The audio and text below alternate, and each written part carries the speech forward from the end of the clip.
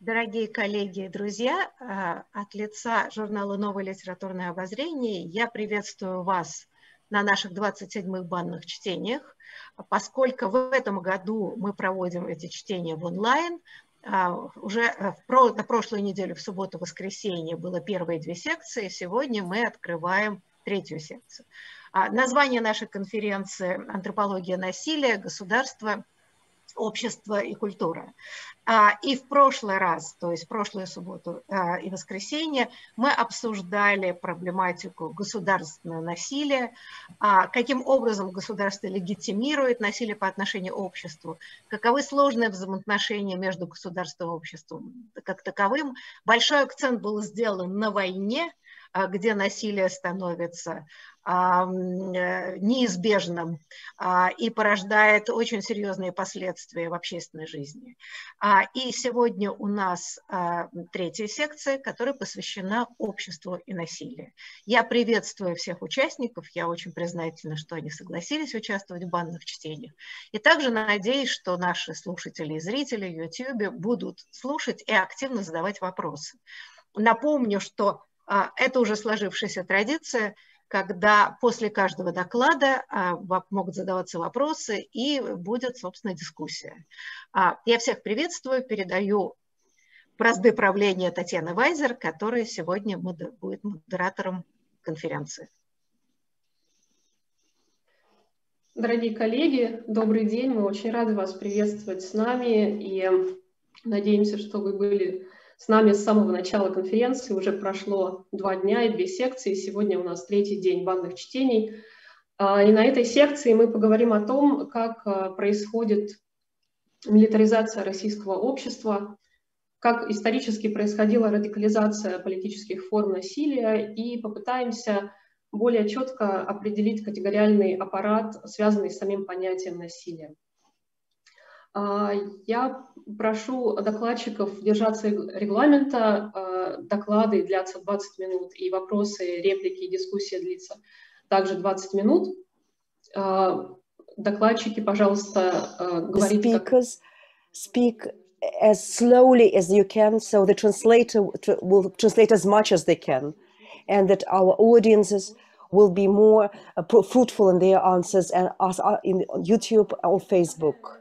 I'm presenting our first speaker, Carola Dietze, the Friedrich-Schiller University, the invention of terrorism in the 19th century.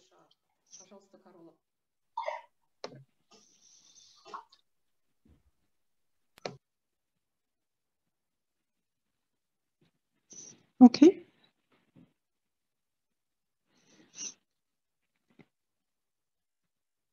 First of all, I would like to thank Irina Prochorova and her team at NLO for inviting me to the 27th Bathhouse readings.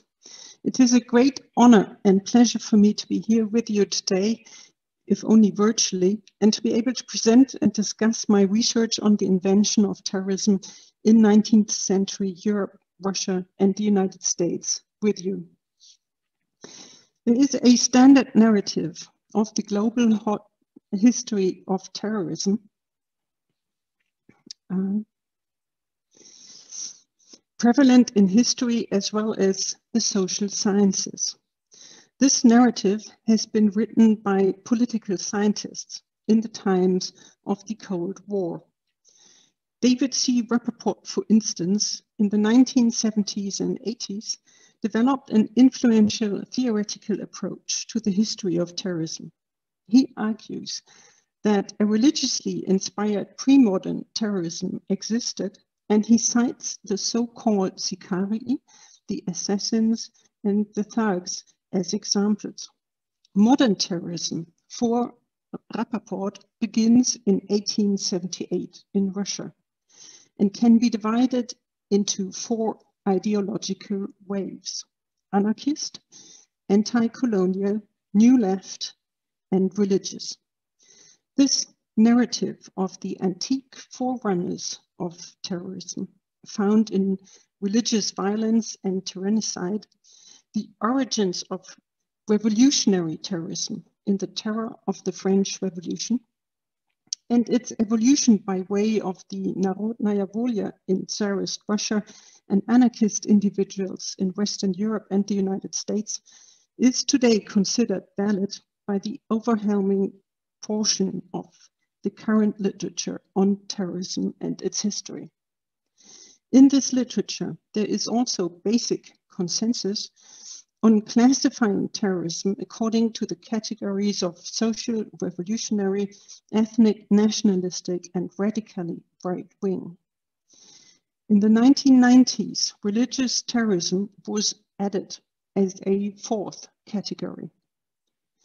But is this standard narrative of the global history of terrorism actually true? Can it be corroborated by empirical historical research? This is the question I set out to solve. The answer is that the standard narrative of the global history of terrorism needs to be revised in crucial parts. So let me give you a historian's story. In order to identify acts of terrorism in history, we need to know what we are looking for. This is why we first need to ask, what is terrorism and how does it function? According to the German sociologist Peter Waldmann's definition, terrorism is violence against a political order from below, which is planned and prepared and meant to be shocking. Such acts of violence are supposed to spread feelings of insecurity and intense fear, but they are also meant to generate sympathy and support. Waldmann stresses that for a terrorist act to be successful, the symbolic effect of the violence, its message, is more important than its instrumental effect, the destruction it causes. Terrorism is primarily a communication strategy, he writes. Most definitions by social and political scientists across the world agree with Waldmann's that terrorism is the use of spectacular symbolic violence with the primary aim of conveying a political message to target audiences and, through their reactions, affect political and social change. From today's perspective, the functioning of terrorism's social political logic may seem trivial enough. It was not trivial, however, for political actors in the 19th century to first comprehend and successfully exploit this logic. And this is why we can trace the learning process it took political actors to invent the tactic of terrorism. Terrorism was invented when spectacular violence was combined with mass media reporting to address a mass public. The process of this invention happened within a short period of time. It began in 1858 and was completed in 1866. But it spanned a fairly large geographical space: Europe, the United States, and Russia. 5 men can be identified as the decisive inventors of terrorism. They participated in this process to different degrees.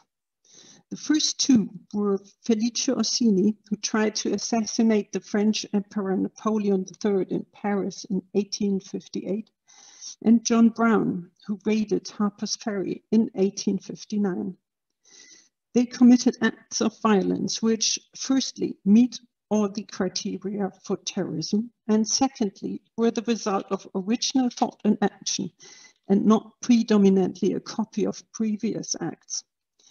Thirdly, their violent acts inspired others, namely Oskar Becker, who attacked the Prussian king, William I, in 1861, John Wilkes Booth, who shot the American president Abraham Lincoln in 1865, and Dmitry Vladimirovich Karakorsov, who tried to kill the Russian Tsar Alexander II in 1866. The latter three are the first imitators for whom it has been possible to show that they directly or indirectly received the news of Orsini's and Brown's deeds, imitated them, and in doing so, developed the tactic further. Let me briefly introduce these gentlemen and their deeds. Curiously enough, the invention of terrorism began with the cooperation between an assassin and his intended victim. On January 14, 1858, the Italian nobleman Felice Orsini tried to kill the French emperor, Napoleon III. His attempt to kill Napoleon III differed from previous attacks in two respects. First, Orsini tried to outdo earlier assassins by staging an especially spectacular assassination. While most previous assassins had used knives and pistols, Orsini mainly relied on the latest weapon technology, grenades as large as Dutch cheese, originally developed in the Crimean War, which would detonate the very moment they hit the ground. Second, Felice Orsini did not intend to kill Napoleon III only in an instrumental fashion. Instead, Napoleon was to be a symbolic victim.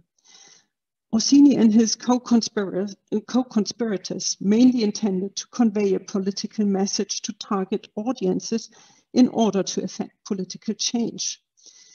They believed that the assassination of Napoleon III would be a signal to the French people to start a revolution, which in turn would be a signal to Italians and other Europeans to start a revolution as well, just as it had happened in 1830-31 and 1848-49. Moreover, according to Orsini, it was Napoleon III alone who blocked all progressive development, not just in the Italian states, but also in the whole of Europe. Once this obstacle was removed through Napoleon's assassination, Orsini believed it would trigger a chain reaction and open the path for the liberation of the whole of Europe. Thus, Orsini's plan to assassinate Napoleon III contains all the elements of terrorism as it is defined today. Significantly, Orsini's plan was only partially realized initially. Only two aspects of this plan worked out immediately. First, the attempt to stage a spectacularly shocking assassination succeeded, although Napoleon III was not killed in the event. But even if the emperor escaped, Orsini's bombs wounded 156 people, 8 or even 14 of whom ultimately died.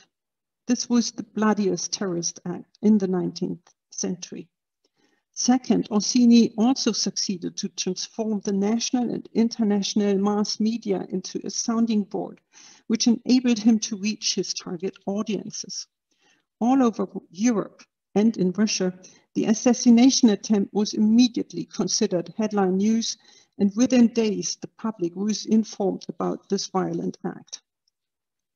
Orsini and his co-conspirators failed politically, however, because they were unable to convey a clear political message to their target audiences, and through their reactions affect political change.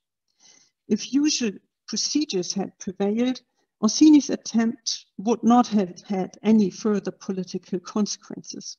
He and his co-conspirators would have been tried in court, condemned to death, executed, and that would have been the end of the story. In this case, however, events took a different turn, and as a result of this, a transatlantic collective learning process of the invention of terrorism set in. The reason for this unlikely, unforeseen, and unpredictable change of luck, from Orsini's perspective, was that Napoleon decided to cooperate with his would-be assassin. After the bloodbath in front of the Italian Opera in Paris, politicians immediately started to hijack the event for their own purposes. Napoleon III especially began to plan a military intervention in order to effect the unification of northern Italy. In order to gain the support of the public, he helped Orsini's trial to become a European media event in its own right. As Orsini expected to receive the death penalty, he could freely explain his deed and express his admiration for the principles of the French Revolution and for Napoleon I, whom his father had served. In this way, Orsini managed to make a positive impression on his audience in the courtroom. The French official newspaper published the court proceedings. This was unheard of.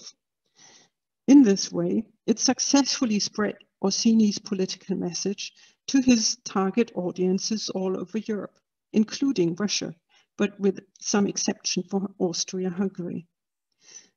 The public explanation of Orsini's deed quickly produced visible results. When Orsini was executed in mid-March, many in France, the Italian states, and the United Kingdom celebrated him as a martyr. After Orsini's death, Napoleon continued to pursue his new policies concerning the unification of Italy. In February 1861, after the Second War of Independence, as it came to be called, Italy was officially united under the rule of the Sardinian king. In this way, the French emperor crowned his assassin's failed attempt to kill him with public and political success. Orsini's main political objective, unification, was realized. Orsini's political effectiveness let the tactic he employed look attractive to others, searching for ways to reverse the social and/or political order in their countries. The new means of transportation and communication, as well as the new media, enabled these radicals to learn of the event and the political upheaval it caused. The news of Orsini's deed first reached North America on the paddle wheel steamer Canada, run by the Cunard Line. The boat left Liverpool on January 16, 1858 at 10:20 a.m., the first day of in-depth coverage of Orsini's deed, and it entered the port of Halifax in British North America, today's Canada, on January 28th at 4 a.m. You can see the Arabia here, which left Liverpool a few days later with the decisive package then of the news on Orsini's attempt. American newspapers reported on Orsini's attempt to kill Napoleon III with as much interest and in as much detail as the European press. And the American public followed these events as closely as the one in Europe. Many so-called 48ers, revolutionaries exiled from Europe after 1849, as well as American born in the country, openly sympathized with Orsini, especially those that were also active in the abolitionist movement. One of the abolitionists who, in all likelihood, followed attentively the reporting on Orsini's assassination attempt and political and public reactions in Europe as well as in the United States was John Brown. It was the American abolitionist John Brown who first succeeded in assembling all parts of the tactic of his own accord. He thus takes a central role in the process of the invention of terrorism. One of the first to point to the congruence of tactics was Abraham Lincoln, who sharply observed in February 1860 that Orsini's attempt on Louis Napoleon and John Brown's attempt at Harper's Ferry were, in their philosophy, precisely the same. On Sunday, October 16, 1859, John Brown set out together with some 20 volunteers to take in Harper's Ferry. This small town in northern Virginia, now West Virginia, at the foot of the Blue Ridge Mountains, housed rifle factories and an arsenal of the U.S. military.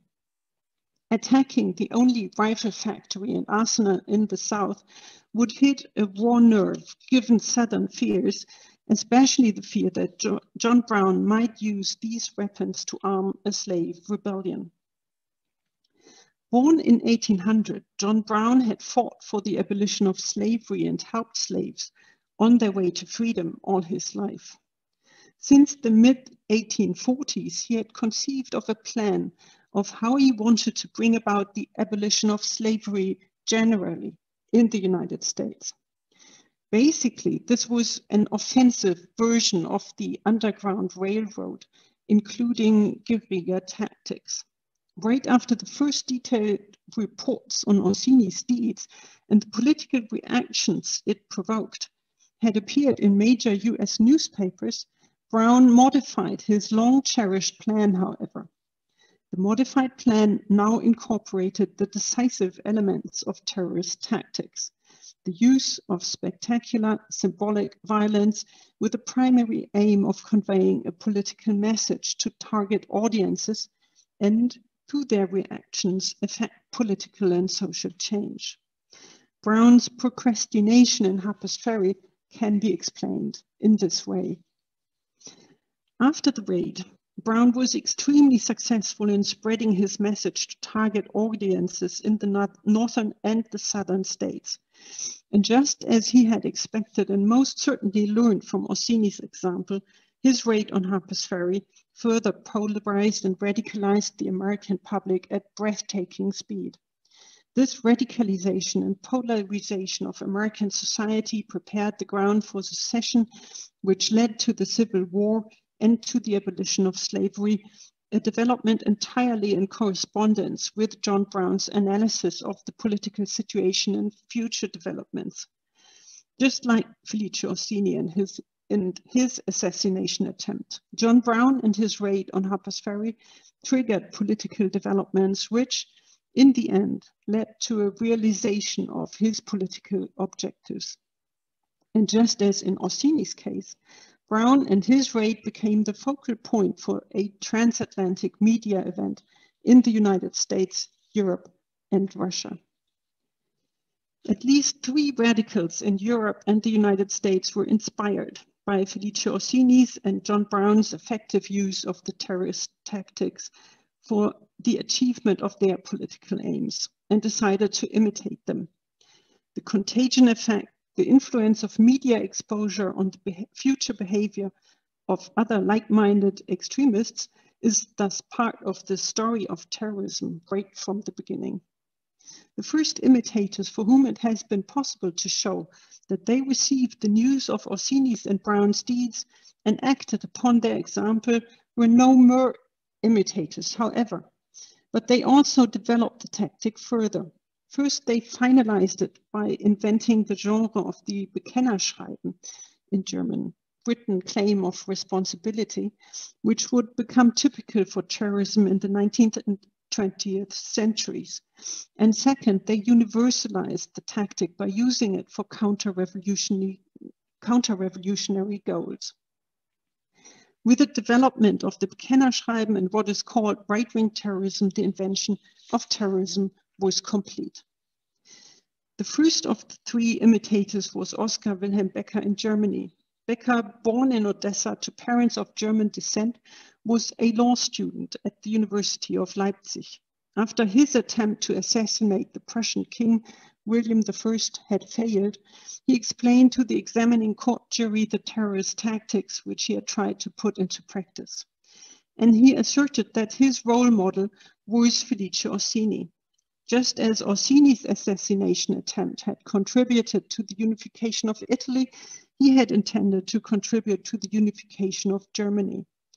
According to the minutes of the interrogations, he already used the term to terrorize as a transitive verb similar to today's usage for the effect his violent act was supposed to have on the princes in the German states.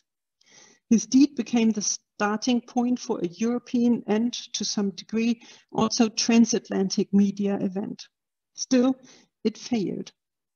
One important reason for this failure was that the government and the public consciously tried to prevent the instrumentalization of Becker's assassination attempt by politicians and the media, and in this way avert the radicalization and polarization of the public in the German lands. In the United States, both Orsini and Brown served as a reference point for John Wilkes Booth, the second of the three imitators. When Lincoln, after the surrender of General Robert E. Lee, announced that he would confer the ballot on former slaves, at least on the very intelligent and on those who serve our cause as soldiers, Booth decided to kill the president, whom he deemed to be an illegitimate office holder. The instrumental effect of the violence proved successful. Abraham Lincoln died from the wounds that he had received early in the next morning.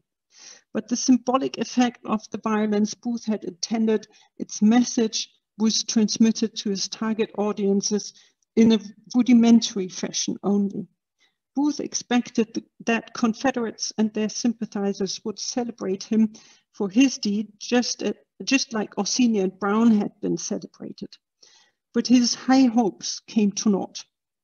Southerners who held a more realistic judgment of the political situation extended the cold hand to him, and his Bekennerschreiben to the editors of the Washington newspaper did not appear. The communication strategy failed, and with it the intended act of terrorism.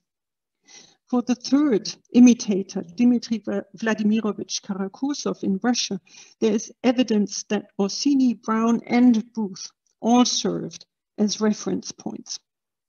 The way in which Karakusov received news of John Brown is especially interesting.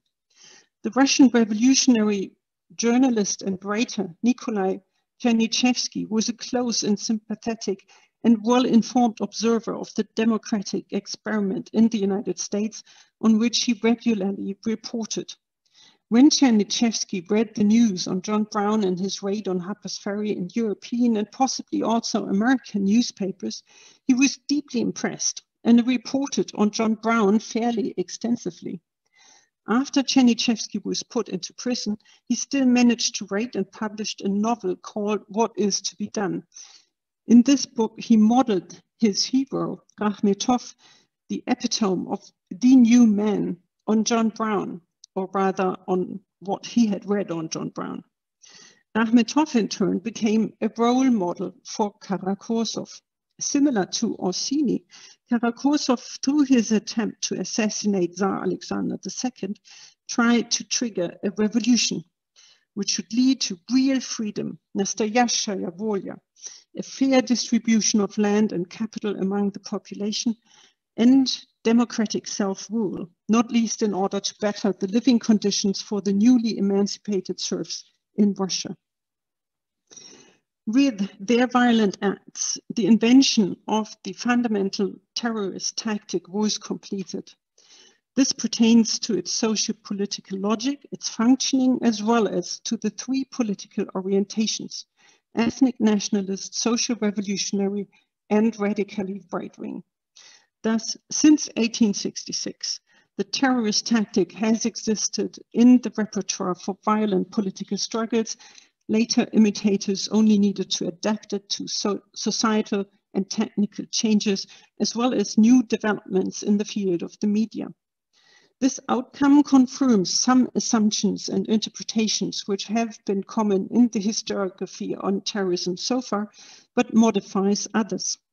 The outcome confirms that terrorism is a product of what is usually called modernity, but it places the emergence of the terrorist tactic in a new chronology, a new geography, and in different historical contexts. Regarding the chronology, terrorism emerged 20 years earlier than has generally been assumed. The tactic was invented in a transnational process starting in 1858, when Felice Orsini attempted to kill Napoleon III, and not in the years which are commonly found in the literature on the history of terrorism: 1878, when Vera Sasulic made her attempt on Trepov, or 1879, when Narodnaya Volya was founded. Orsini, Becker, Brown, Booth, and Karakusov precede and thus replace the anarchists and nihilists, which up to now have been regarded as the inventors of terrorism by most historians. As far as the geography is concerned, The transnational invention of terrorism has to be situated mainly in the history of Western Europe and the United States instead of Russian history. It was in Western history and the United States that the transportation, communication, and media revolutions were furthest advanced, and social movements, as well as revolutionary ideals and traditions, were the most eminent. Moreover, the invention of terrorism was a transnational process. By the middle of the 19th century, the revolutions in the field of transportation, communication, and the media had forged a common communicative space between Europe, Russia, and the United States. And this communicative space is also the reason why Felice Orsini must be viewed not just within the context of West European, but also of American history, while John Brown is not only a part of American, but also of Russian history. Thank you very much for your attention, and I'm looking forward to the discussion. Спасибо большое, Carola. Thank you so much, Carola, for your so founded historical research, and such historical detail is not to great knowledge of our audience. We should ask if anybody has a replica or commentary, or participants or the viewers who are watching us in the YouTube channel. Carola, thank you so much. It was a magnificent talk. It is very interesting. You know, Russia is not original anymore. And I'm glad about it, that I'm not at least original, or we are not the first ones to invent terrorism. But my question is not so much a question, a commentary. Terrorism was born. It's a birth of media, and we can see that, as you just were very just in saying that the message needs this. It is born as a message that needs being spread. But we can see how media are vulnerable. They cannot but tell about this event. Am I right in understanding that theoretically terrorism should be fought by ignoring it if media is not writing about it? So what's the meaning of terrorism if nobody's talking about it? It's not spread. So am I right in understanding that media are helpless before terrorism because their essence is such, because they have to write about it, because it's a focal event, and therefore the fight with terrorism becomes problematic? Yes, thank you very much for this question, which is very important. I think, yes, it's true that media cannot not report on terrorism because the events are too important to a very large part of the population. The population is vulnerable, so it does want to know about these events. And this is why it is very difficult to deal with the terrorism. It's a difficult genre of violence to be dealt with. It's a difficult tactic for the media to deal with it. But still there are differences in how the media can deal with terrorism. And I would argue that these differences in how terrorism is reported on make all the difference. You can report on terrorism in a very factual manner, trying to explain, trying to be very fact orientated, and in this way report on it and not leave the public out of what's happening, but not instrumentalize it and not enlarge it in any way. And I think it's for example, history is good here because you can actually show the difference and you can actually see the difference and how it worked out historically. You can use history as an experiment and watch the difference.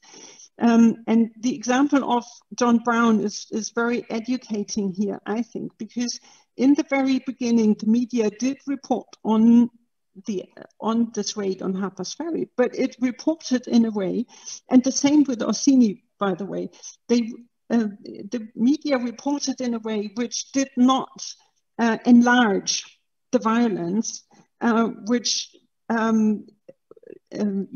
basically or very, very strictly said that this violence was not good. It was not helpful. It didn't lead anywhere.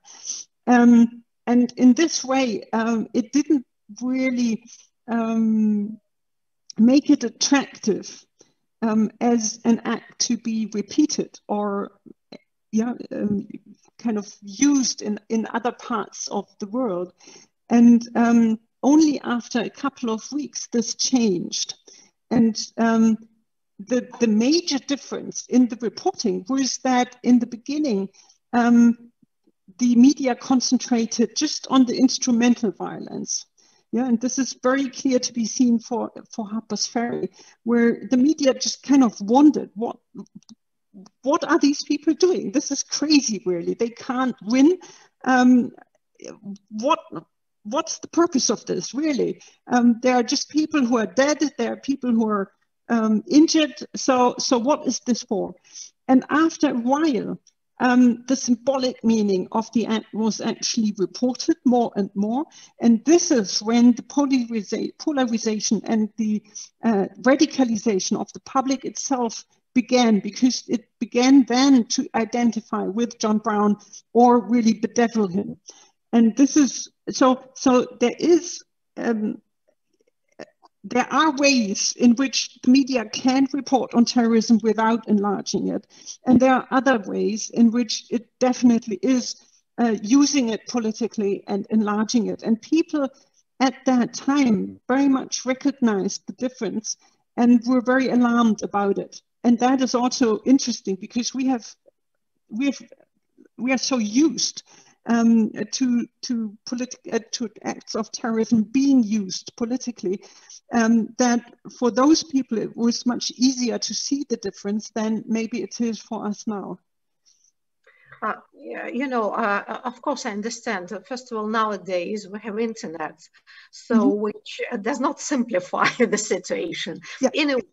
But really, I remembered how the archaeologists implored the media not to mention then Palmyra is kind of under UNESCO protection. Because it creates a political issue, but somehow every type of media just was very furious and saying this is a great monument, and it gave a further impetus to terrorists in a way. So I'm afraid that in this way, somehow this is Achilles' heel, of the media. They can't find the remedy, either not to mention at all or how to mention. Still, there is no receipt, I'm afraid. Sorry, but I see that Hans-Ole Gumbrecht is wishing. Sorry, didn't want to interfere. Oh, thank you. Do you hear me? Yes. Yes. Okay, no, and I wanted to say to Tatiana, I don't get the translation. I mean, because it's not very important because so far it's been all in English. But okay, so maybe I continue with an implication of Irina's question. I try to be relatively compact. First of all, congratulations, Carola. I think this was, I had never really thought about terrorism in this historical way. You think about the concept, but I think this was a very convincing genealogy. I would say the key implication was you need two things for terrorism to emerge. I mean, one thing is, of course, media. I mean, this is the typical German answer also, because the answer to every question in German is always media, at least in the humanities. And then, of course, you need a public sphere. And I would add, and this is really my question, you need a passionate public sphere. Yeah? If you have a public sphere that's tired, it will not work. And this is now my real question, and it's not meant to be a provocative question, but it's a question to you. And I think it was an implication of what Irina was talking about. Could one say that perhaps today, at least in certain regions, so, and I would include into that region the European Union and let's say post-Trump United States, we have maybe arrived at the end of this genealogy of terrorism for two reasons. Irina, in a different context, already mentioned one, and one is the internet. Let's say you do no longer have what you call Leitmedien, for example, in Germany, right? I mean, when I was a teenager in Germany, you had to watch the Tagesschau at 8 o'clock and everybody watched that. That does no longer exist. So you can no longer be sure that what you did gets covered in a central way. And then secondly, and that would also be an arc that started in the time you focus upon mid-19th century. If you say that mid-19th century in Europe and America and in Russia in a way was the time where these already existing or emerging public sphere was charged with passion, that we have come to an end of that. I mean, it is like, you know, you can see that in participation in elections, for example. I mean, less and less people go to elections. Politics in the media is less and less central. So you cannot, and you could also add that statehood has gotten much better in controlling media altogether. My real question to you, I mean, I want to get your reaction to that, is could one say that we are now beginning to be at the end of the genealogy whose origin you so precisely reconstructed? Thank you very much for this question also. It's you're completely correct, and in the book I elaborate on that a little further, that what one also needs is the political subject.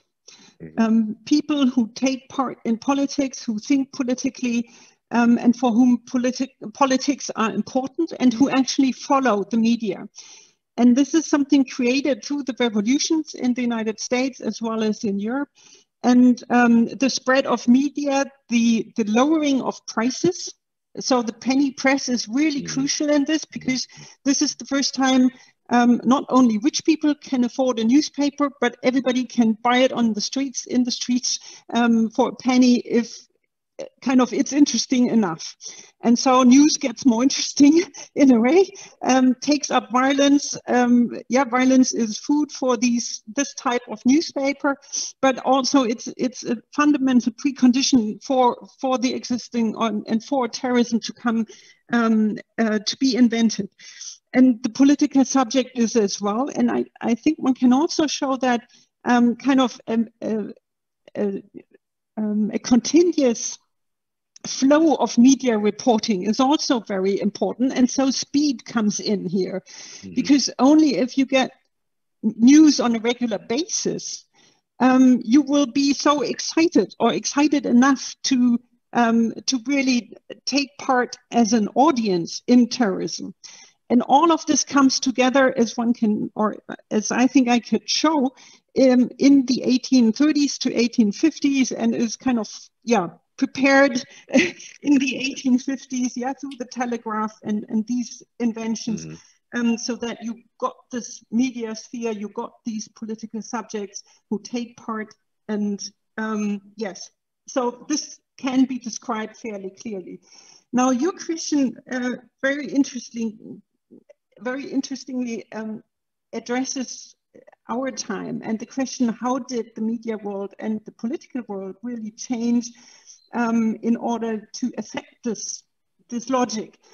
And I think there are a couple of things to keep in mind here. I don't have a ready-made answer for this. It's a large question. But one thing I think is, one thing that's crucial is indeed the internet, as Irina Pochova also has put forward already, not least because the internet makes it possible for terrorist groups in a very easy way to convey their own news and their stories about their terrorist acts. So while, as you mentioned, for for the longest time in the 20th century, you had kind of gatekeepers for news who would select news for publication, either in print or on radio or on television. This has been lost by the internet because groups like Daesh can just stream their own videos of beheadings and terrorist acts into the internet right away. So what happens if this, what can we observe with this development? We can observe that there is no broad public anymore, which will actually receive these news in the same way. There are specific groups which actually go to these pages and watch these news and let themselves affect by it. There are the major news outlets which will also use these videos, but show them only in censored ways, really, by taking care of putting not really showing the beheading itself or protecting the people who are beheaded in the visual images, and in this way adhere to ethical standards. And so in a way the society is breaking up in the way it's absorbing such news. So there are more possibilities to really get the news out in the way terrorists want, on the one hand, and on the other hand, the audience is split. But this also is affecting the ways, these news are then further affect political action and political developments in societies. And the other question is the political subject still alive in the way it developed in the 19th century? And that is a very large and interesting question also, to which I am not sure if I do have an answer, but I also my intuition would be that we can observe other differentiations in society, that there are the so-called elites, which other groups in society are not very fond of. They are still political subjects. They still follow news. They, and there are other groups who more and more get lost in this process. And we become the influencers. Yeah, exactly. And how to cope with this is, I don't think it's an easy situation, and something that for democracy is vital, that we solve these problems, yes, and address them. Thank you. Thank you for your question. Thank you. Спасибо, Carola. У нас последний вопрос от Johannes Schwarz. Thank you, Carola. Johannes Schwarz has the question.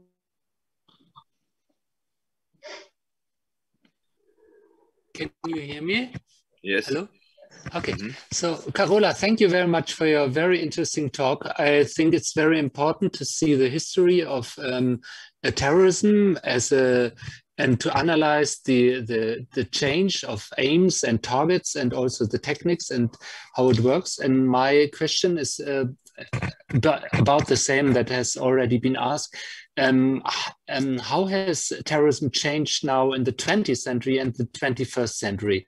We have already talked about the importance of internet, of media, but another question would be, how have the targets been changed in this time of period? So the case studies you had from the beginning of terrorism, that was always the target was the top of the state, like the king or the Tsar or something like this.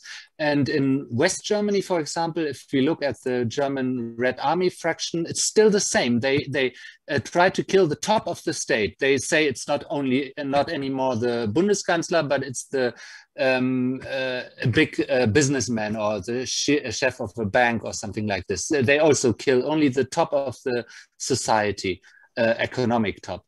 And now hasn't the targets of terrorism changed? I mean, if we look at 9/11, it doesn't matter who is being killed. The target is, okay, it's still, yes, the headquarter of the bank system, if you want, but the people, it doesn't matter anymore how many people die in these acts of terror. Or if you look on Hamas, on Israel nowadays, the target doesn't matter who is being killed. It's just you try to target a city like Tel Aviv or something. So that's my question. How has the targets of terrorism changed over time until today? So what historical development would you see there? Yeah, first of all, hi Johannes, nice to see you in this way. Thank you for this question also. It also is a large question, and you're right that in the beginning it was mostly heads of state that were targeted. And at that time it was, although there are certainly exceptions, I mean, John Brown's raid on Harper's Ferry would be such an exception, and there are others. There is a development overall which can be explained by a couple of factors. One factor is that heads of state are much better protected after a while. Yeah, so we are starting out in a time when people like Abraham Lincoln or the Prussian king would walk around in parks and not be protected. Or Alexander II just walked around Petersburg with his dog. I mean, that was it. They would not have any police, nobody there. And this was well known to everybody in the population. They weren't protected. And it was part of the honor of a king not to be protected because you were loved by your people and you didn't need protection. So that was the logic behind that. And this changed with attacks. So with more attacks, kings and heads of state needed more protection and received more protection, even though this was very, they didn't like that for a long time. And the Prussian king and emperor then, William I, he kind of didn't want any protection until the end of his life. And he had several attacks on his life and still he didn't want any protection. I mean, it was just a question of honor, really. And the same can be seen for others. And then the kind of the aims and the targets of terrorism, they change a lot with the ideology. Yes, already with the anarchists, you would get attacks on cafes, for example, or the Bologna Opera. So anybody who was sitting in a cafe, which was just considered to be bourgeois, would be attacked, and it didn't matter who that was, or everybody who was in the opera and who would be considered bourgeois would be attacked. So with changes in ideology, the targets change, which is kind of understandable, and with opportunity also. So while kings and heads of state were more protected, the general population came more into view for terrorists because it was easy, a soft target simply. And still heads of state would be killed, yeah, as long into the 20th century, and certain groups like the RAF would still kind of attempt to attack, especially heads of state. But for example, right-wing groups would mostly always attack rather weak parts in society, yeah, because it's part of their ideology that they want to make these people feel unsafe or drive out of a town or village or part of a town or something like that. So there is a close link. 9/11 is to a certain extent an exception because an exceptionally high number of people died. There are very few attempts with a similar death rate, really. And yeah, the target was the symbol of the World Trade Center and the Pentagon and probably the White House or the Congress of the fourth plane, which came down in Pennsylvania, or was brought down by the passengers in Pennsylvania. So there, the symbolic value was really, the decisive point. And with other attacks, one always has to kind of look at the ideology, look at the aims, look at the possibilities also, or the difficulties to attack certain targets, to be able to understand why targets are, certain targets are chosen. And same with the Mohammed caricatures, for example, and the attack on Charlie Hebdo in Paris, or there usually is a close link with the ideology, which explains the targets. Just one last remark. I think it's also, we're dealing with the change of political regimes. In the democratic countries, the elected president is not such a such a sacred figure as emperor in a way. So, okay, it's awful if, say, president is killed, but another will come with election. So the tactics is changing. So the terrorists are trying to find some symbolic objects like World Trade Center, which is epitome of American way of life. Or, for instance, that was a horrible terror attack at the theater in the early 2000s in Russia by the Chechen. That was also a symbol of culture and entertainment and the way of life. I think that's very much connected to the political situation. Yeah, absolutely, absolutely. Although I'm not quite sure if, I mean, there's this nice quote even by Narodnaya, people from Narodnaya Volya themselves, who basically commented on when Alexander II was killed in the end in 1881, there was this comment, well, all we have achieved is that there is now a 3 instead of a 2. So Alexander III instead of Alexander II. So and no change really in the system. So for them also it was true, and they recognized that somebody else would just follow up, if not kind of the whole dynasty was killed. So yes. Carola, спасибо большое за... Carola, thank you so much for the impulse for such an intense discussion. Dear colleagues, we are ending the discussion of the first speech, and in a pause we'll come back with Elena Racha's talk, War Without Peace, Militarization of Russian Society, the impacts of war in Afghan and Chechen.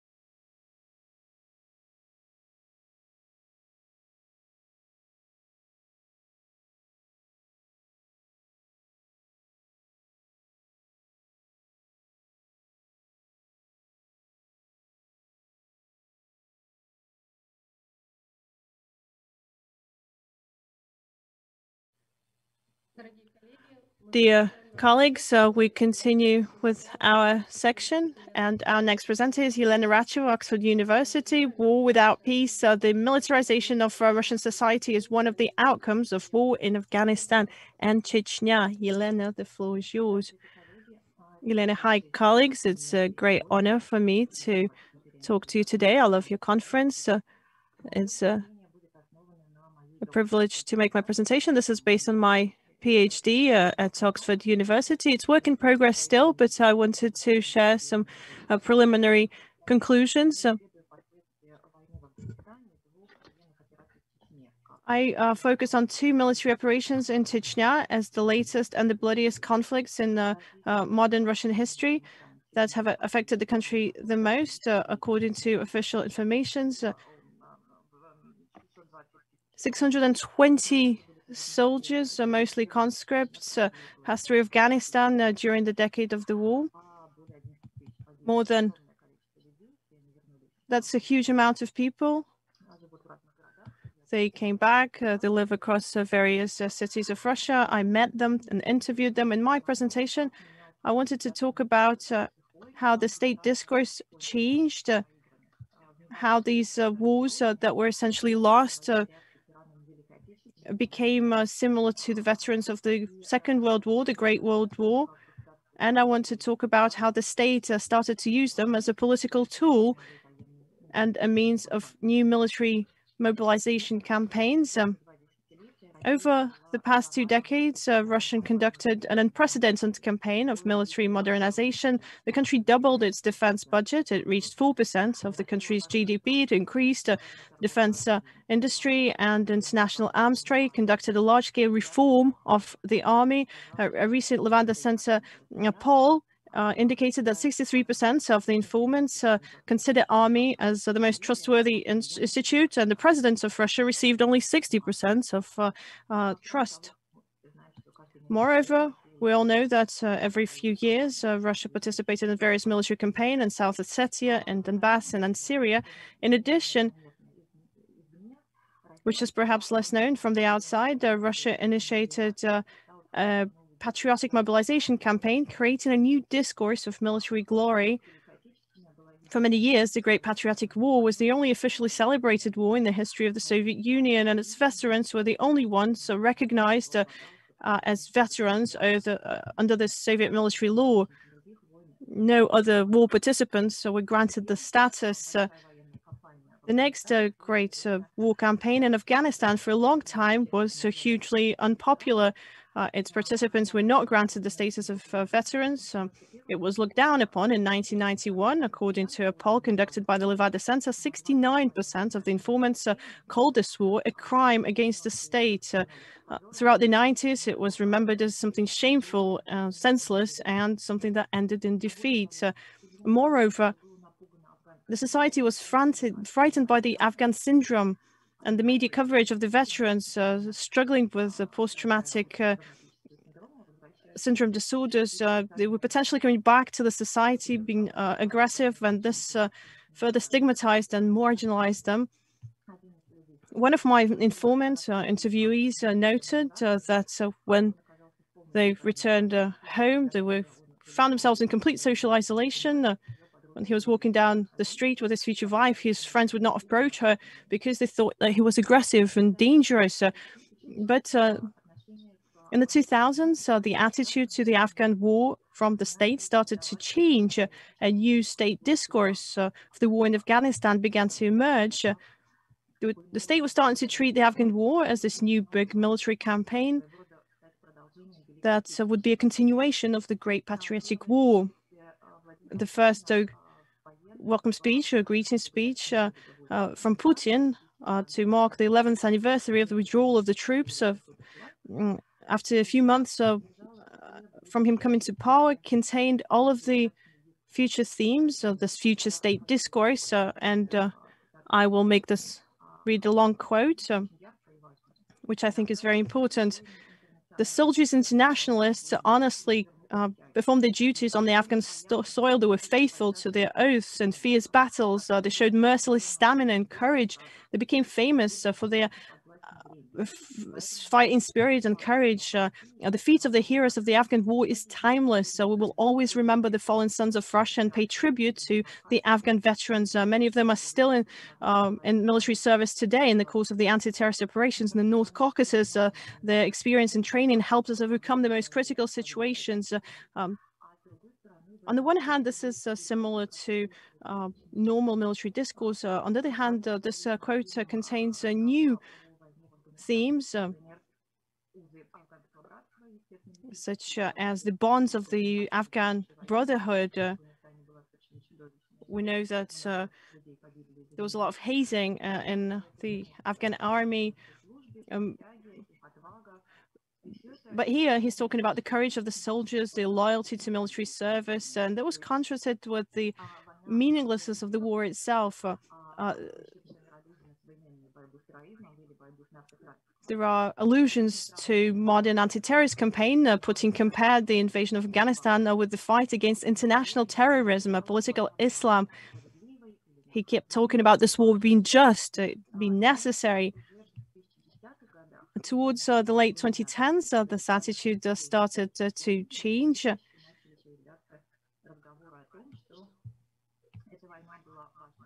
People started to talk about this war being just, required, that nobody ever doubted the necessity of a military intervention,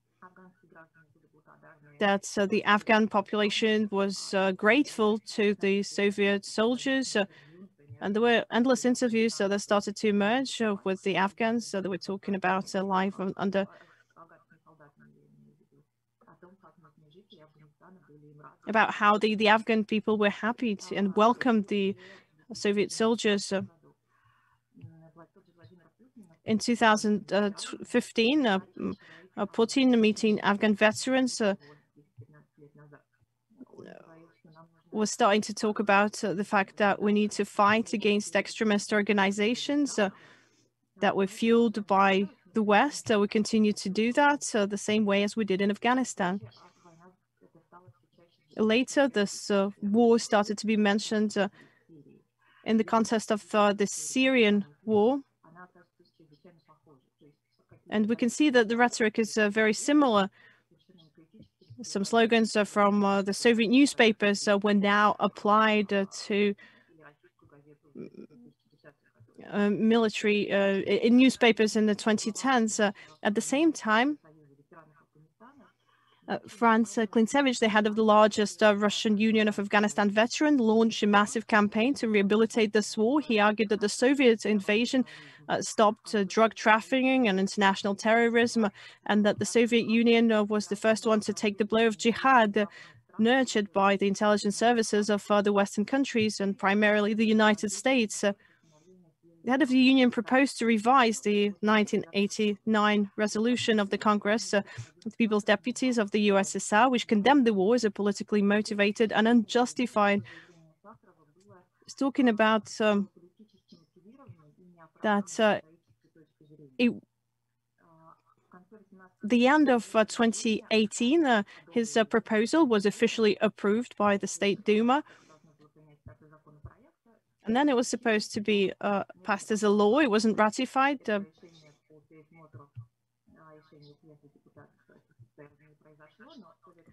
But, well, perhaps it was just a matter of time, or perhaps it was something that wasn't a political decision. By the end of 2010s, the state media had finally returned to a war-glorifying Soviet narrative.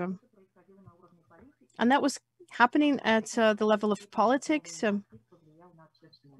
And we can see that it had a significant impact on the public opinions. The Levada Center confirms this. Over the past 25 years, the number of respondents who consider this war to be a state crime has decreased from 69 to 44%, so 1.5 times, and the number of people justifying it had grown significantly. At the same time, the attitude to Afghan veterans has changed. At the beginning of the 20s, they started to be included into the pantheon of real veterans, previously just the veterans of the Second World War.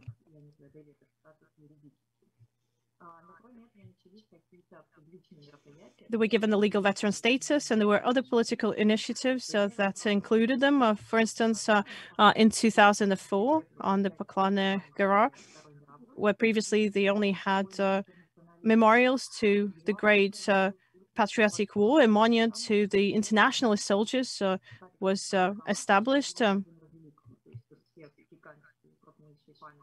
With the same author who made the largest monuments.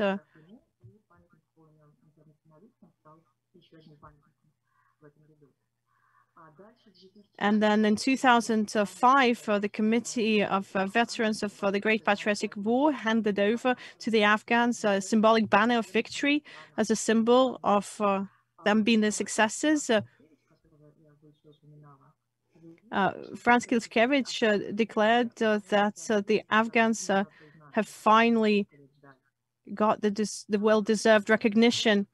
I suppose that there is a well-established state discourse. So there is a hierarchy, the veterans of the Great Patriotic War, the most honorable one, and followed by other participants of military conflicts. When the states realized that there are not many veterans of the Great Patriotic War left, and you can't get them out to visit schools, they started to engage veterans from Afghanistan. And as one of the ex-Afghan warriors said, well, we will be superseded by the Chechen veterans. Since the mid-2000s, the state also began to present two military campaigns in Chechnya as part of the global fight against international terrorism. And the soldiers were also declared heroes at the 2000s. Those that died in the initial war collisions in Chechnya, there was a huge festival to commemorate the deaths, and we realized that there were 65 monuments to those that perished.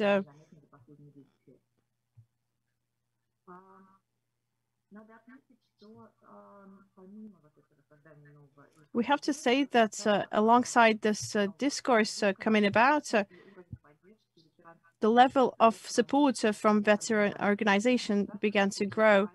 The state started to engage veteran unions to create a new patriotic narrative and an image of heroic Soviet struggle against international terrorism. And the goals of the military unions coincided with the goals of the state. Both of them tried to restore respect for the military and create a heroic image of a war, the soldiers of which were fulfilling their military duties. For example, Franz Klintsevich that we've mentioned compared the war in Afghanistan with the war in South Ossetia and then the war in Syria later. These campaigns were caused by the threats from the global West, trying to weaken the Soviet Union.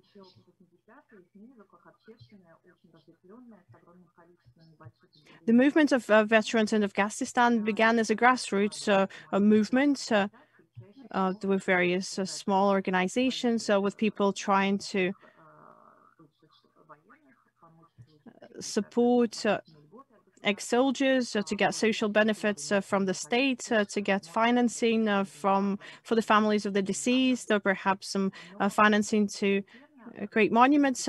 But gradually, these small units were closed and they were replaced by the bigger ones.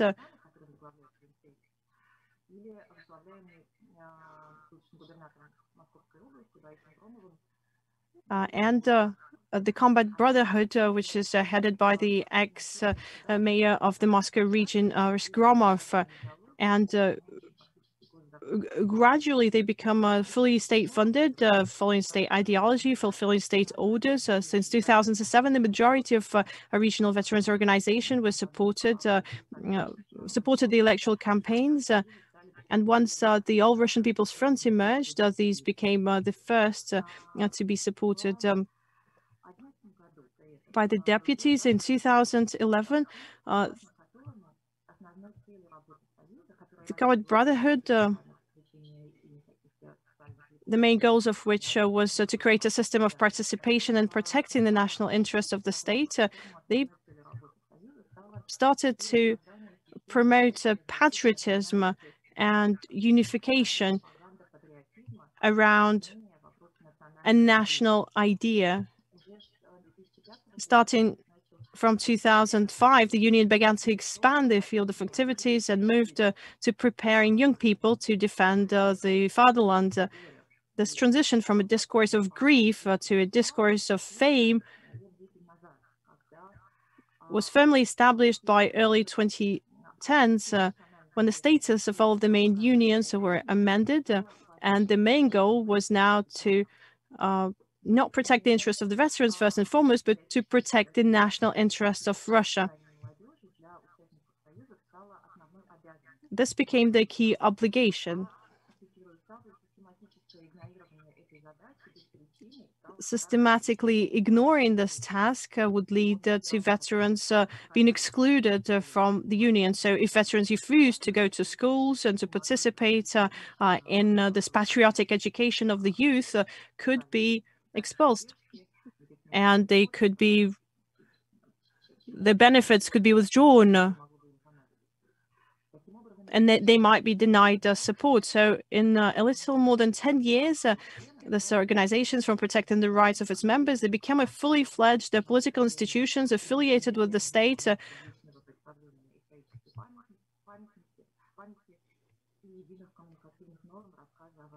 They became organizations that generate uniform communicative norms to tell a state story of the war. I wanted to talk about the tasks that the members of these military unions are now charged with. There are three key tasks. Of course, this is not an exhaustive list. First and foremost, the unions created this patriotic infrastructure. On an annual basis, these organizations organize up to 3,000 military patriotic events and activities aimed at supporting the external and internal policies of the president to combat destructive opposition. And this is a quote in the charters. In 2015, they coordinated 10 large-scale public activities. For instance, to mark the first anniversary of the annexation of Crimea, and every third member of the union out of 100,000 people took active part in these socio-political activities. Since the early 2000s, veterans have been actively engaged in this military patriotic education of school children, promoting army propaganda.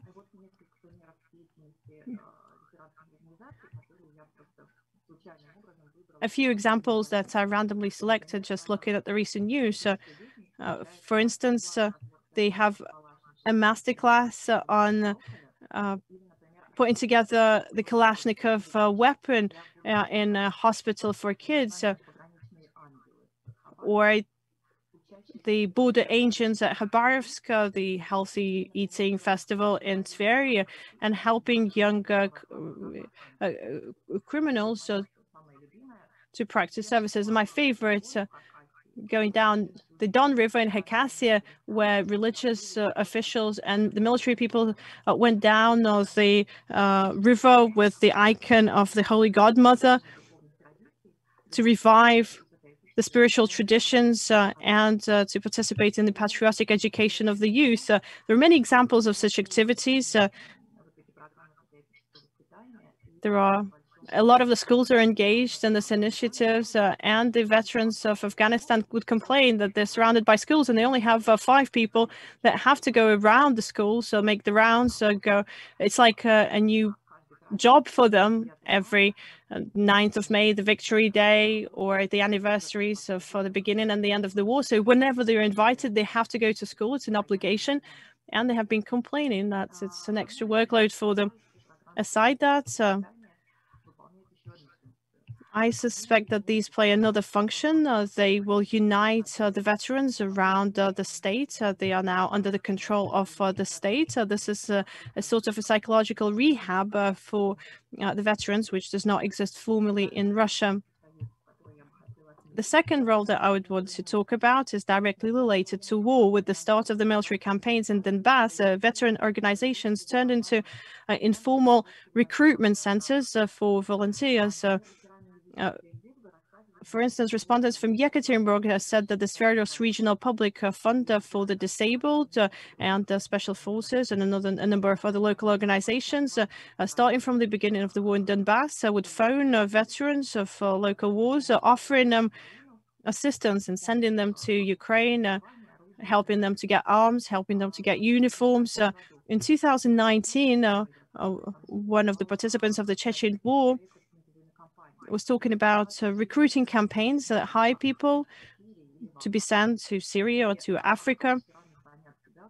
And the veterans would call these centers when they need a job, or they would ask for vacancies or openings, and this is what they would be offered. The third task of these military unions is participating in pro-government political activities after the end of the Russian-Georgian War in 2008 in Vladikavkaz, which is the city closest to the war activities. There was a huge meeting, Afghans Against the War, where the Georgian army and its actions in the South Ossetia were condemned, and they appealed collectively to the Georgian embassy with demands to stop the aggression. In 2013, after the March of Millions, which started the Bolotnaya affair, the Russian Union of Veterans held a rally at which it demanded criminal prosecution of the participants of the march. There were lots of meetings on the annexation of Crimea,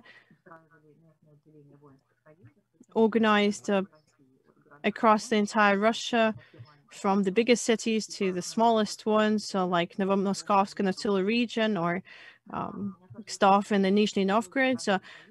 All of this led me to believe that these movements have turned into like contractors performing ideological orders of the state. And the last point that I wanted to focus on is how the veterans themselves reacted to the changes in the public discourse and how they took to the new role and the new tasks. From the interviews with the veterans, I gathered that the support for the new discourse was partially a response, a reaction to the negative attitudes towards them in the 1990s. Veterans internalized the Soviet state rhetoric about heroes who have fulfilled their international duty, and after returning from the war, they expected to receive the same level of respect when the society refused to treat them as heroes, and the state did not fulfill its obligation towards them.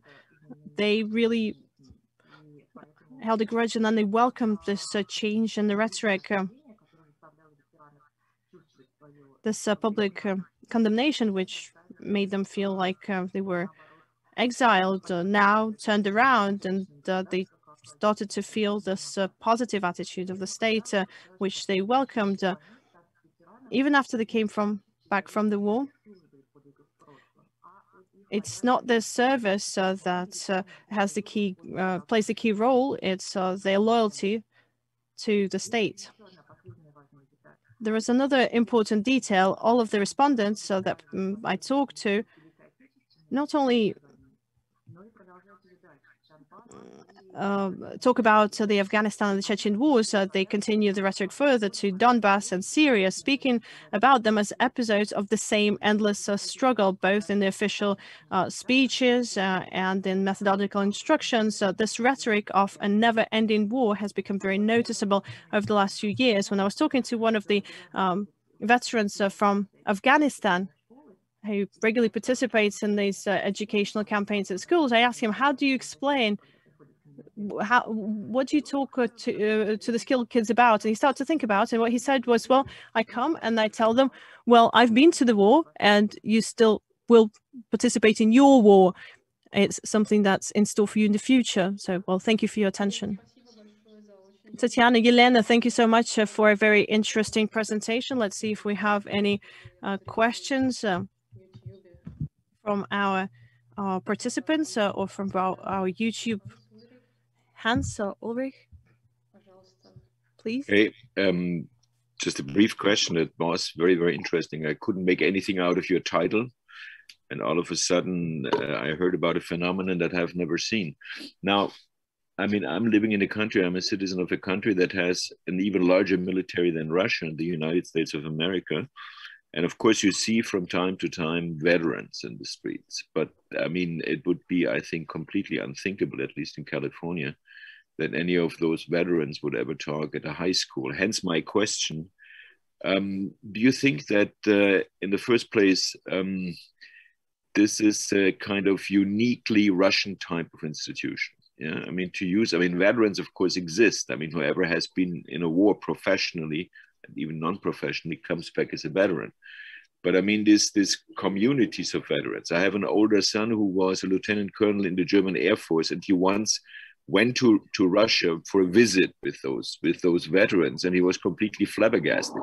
He didn't dislike it, but he said he'd never seen something like that. So that is the first question. Is this a uniquely, and I say deliberately, Russian type of institution? And then secondly, clearly, I mean, given the great patriotic war, and I say that without irony, being born in Germany, veterans had an important status in the Soviet Union. But do you think that there are significant changes, structurally speaking, functionally speaking, between the status of veterans in the Soviet Union and between the status of veterans in present day Russia?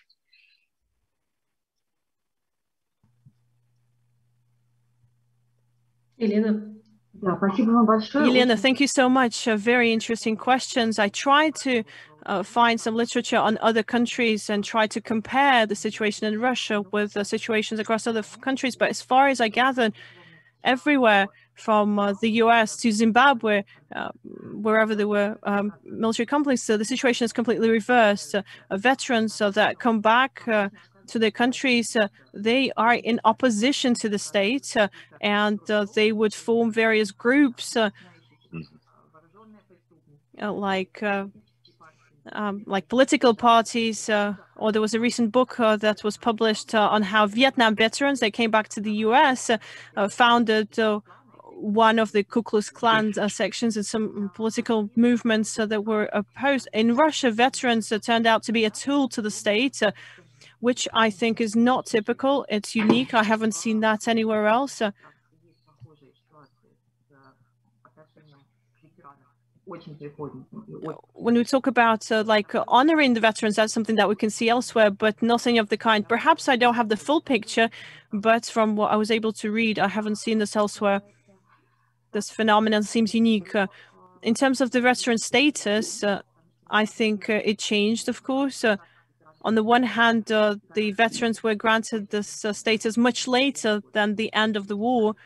As we know, the first years after they came back, they were not honored.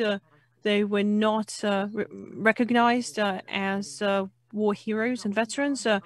And it's curious how the initial military unions would be formed during the Soviet times. The first veteran unions for World War II were established in the West, and they needed to find Soviet veterans that would participate in international unions. And a single union was formed in order specifically for these veterans to make public speeches abroad, not in the Soviet Union. And veterans were given the right to unite, but this union was with no members. Nobody could be a permanent member of the veteran union. And they're very interesting archive notes from the first meetings. They were asking, can we gather again? Can we bring our friends? They were told, no, guys, you go abroad, you make the speech, come back, and no further actions required. And they wanted more activities. And as soon as they were able to, they started to unite. They started to organize their own initiatives and establish their own monuments. But the status that they were in now, it took them, they were only able to get it in the modern Russia. Previously, they were like playing this decorative function, decorative purposes that were used. But in the current format, I think this is something that's came about recently in the last few years. I'm not sure if I answered your question. Well, thank you. That's perfect and makes it even more interesting. Thank you. Елена, у нас вопросы от зрителей. Elena, we have questions from our YouTube viewers. So do you see any differences between the memories of the veterans in Afghanistan and in Chechnya? Elena, yes, of course, and there are significant differences. The discourse of the Afghan war started to emerge earlier, and the key difference here in this wars is that the Chechen war never had the status of the war. One of the wars was a political operation, the Second Chechen War, and the First Chechen War was called something or other, but it wasn't a war. The war was not mentioned in the official terminology. So soldiers that participated in these wars, they did not have the status of the veterans. They had no social benefits, and Afghan veterans were not really veterans. They had a different status, how they were treated differently. And there was some tension among the veterans. The Chechen war veterans said that they're looking up to the Afghan heroes, whereby for the Afghans, the Chechen soldiers are too young, they haven't been to war for long enough, and they treat them somehow with a lot of, well, they're condescending towards them in a way. And the status is also different. Seems like the war in Afghanistan was a real war, and the Chechen war is not really accepted as a full-fledged war. The discourse is not fully established, but it's evolving. And going forward, this will become more formalized. It's interesting how this attitude to the Chechen war as a heroic war is coming about. This is not something that we saw before, and it's gaining momentum.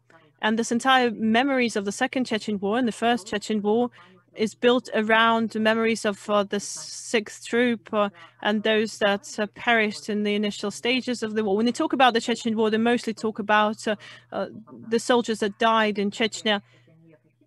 And in this sense, these are not like generic victims. These are perished heroes that we will keep in our memories forever. So this is like this tragical aspect to it. And in this sense, the Afghan and the Chechen wars are somewhat similar.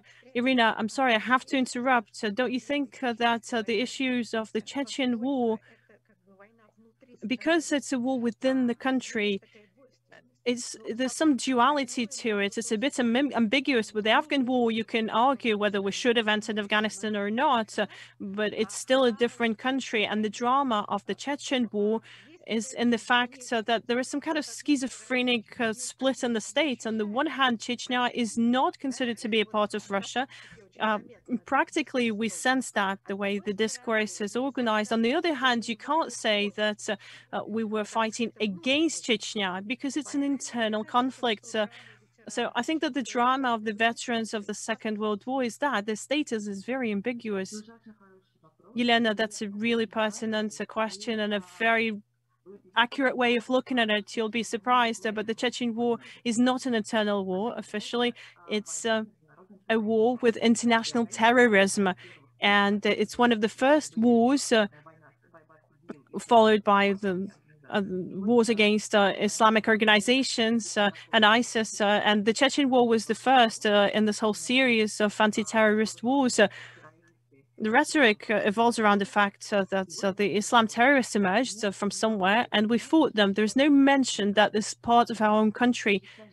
And I was absolutely astounded by these events to commemorate the 10th anniversary of the death of the 6th Troop, because where they died, close to in Chechnya, there were federal officials that made speeches, and Ramzan Kadyrov made a speech, and he was talking about the heroes that perished. And I checked, and it turned out that Kadyrov, together with his father, switched. He flipped. He switched to the Russian official side 6 months before they died, and he was the one making the speech about terrorists that came out of nowhere that killed the Russian citizens. And it's nowhere mentioned that we were fighting against our own. This is something that's mentioned only in reports from Levada Center on the increase in the nationalism within Russia, this lack of tolerance towards Chechens and Islam. After the Chechen War, this lack of tolerance towards Islam representatives, there was a huge spike. There was a lot of attacks on the Chechens, not soldiers that fought in Chechnya, but ethnically Chechens. So clearly it was an internal conflict, and it was a very acute conflict, but this is not something that's part of the official rhetoric. They switched our attention from this perception of a civil war to fighting against some mythical Islam terrorists. Tatiana, Elena, we have a question from Carola. Carola, please, the floor is yours.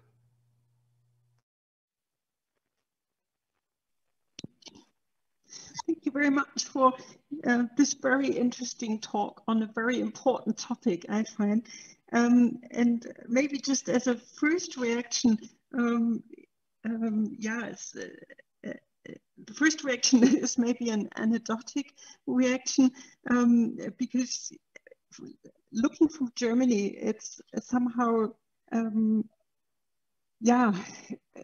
for Germans, in a way, it was lucky that 45 war ended for quite some time. And it was interesting for me to come to the United States, or to come to Russia on the one hand in the 19th and early 1990s, in 91, 92, and for the first time see veterans begging in the streets in St. Petersburg, a phenomenon I just hadn't known. And on the other hand, coming to the United States in 2006 and having celebrations there, such as Veterans Day, and seeing the memorials for World War II, Korean War, Vietnam War, and the veterans gathering there on Veterans Day, and kind of recognizing for both societies that war had been continuous really after 45 also, which wasn't something really,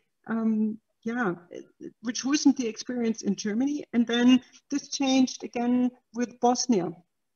And Bosnia was really the first war again to produce veterans, and German society still has trouble dealing with this in a way. There is not, so institutions, everything had to be created, recreated, and now kind of there are veterans again from Bosnia, from Afghanistan wars, from Iraq wars, but this was really a phenomenon of the 2000s again. So it's interesting to compare these perspectives, but this is just kind of the anecdotic. I just wanted to share. My real question is that I remember, and I'm sorry, I'm very bad with titles right now, but I remember that from the 1990s, there was a very realistic, critical literature, and also from the 1980s, really, literature and films on the war of Afghanistan and also the Chechnya war. And I was in Russia, and I was extremely impressed by that. I read some of these books. I don't remember titles anymore. I'm sorry. Something with Red Sun and films which had taken up 19th century text, but put it on Chechnya pictures. I remember dimly. Very impressive. And I wonder, and that's my first question, what happened to this literature and film and cultural representations? Are they still present in any way, or have they basically, are they out of the reception right now? That's my first question. The second question I would be interested in is in how far does 19th century campaigns in the Caucasus are still remembered, come into this remembrance? Are they present in any way? Figures like Shamil and the Russian campaign in the mid-19th centuries, are they present in any way, or is that something which are two different stories, basically? Thank you so much.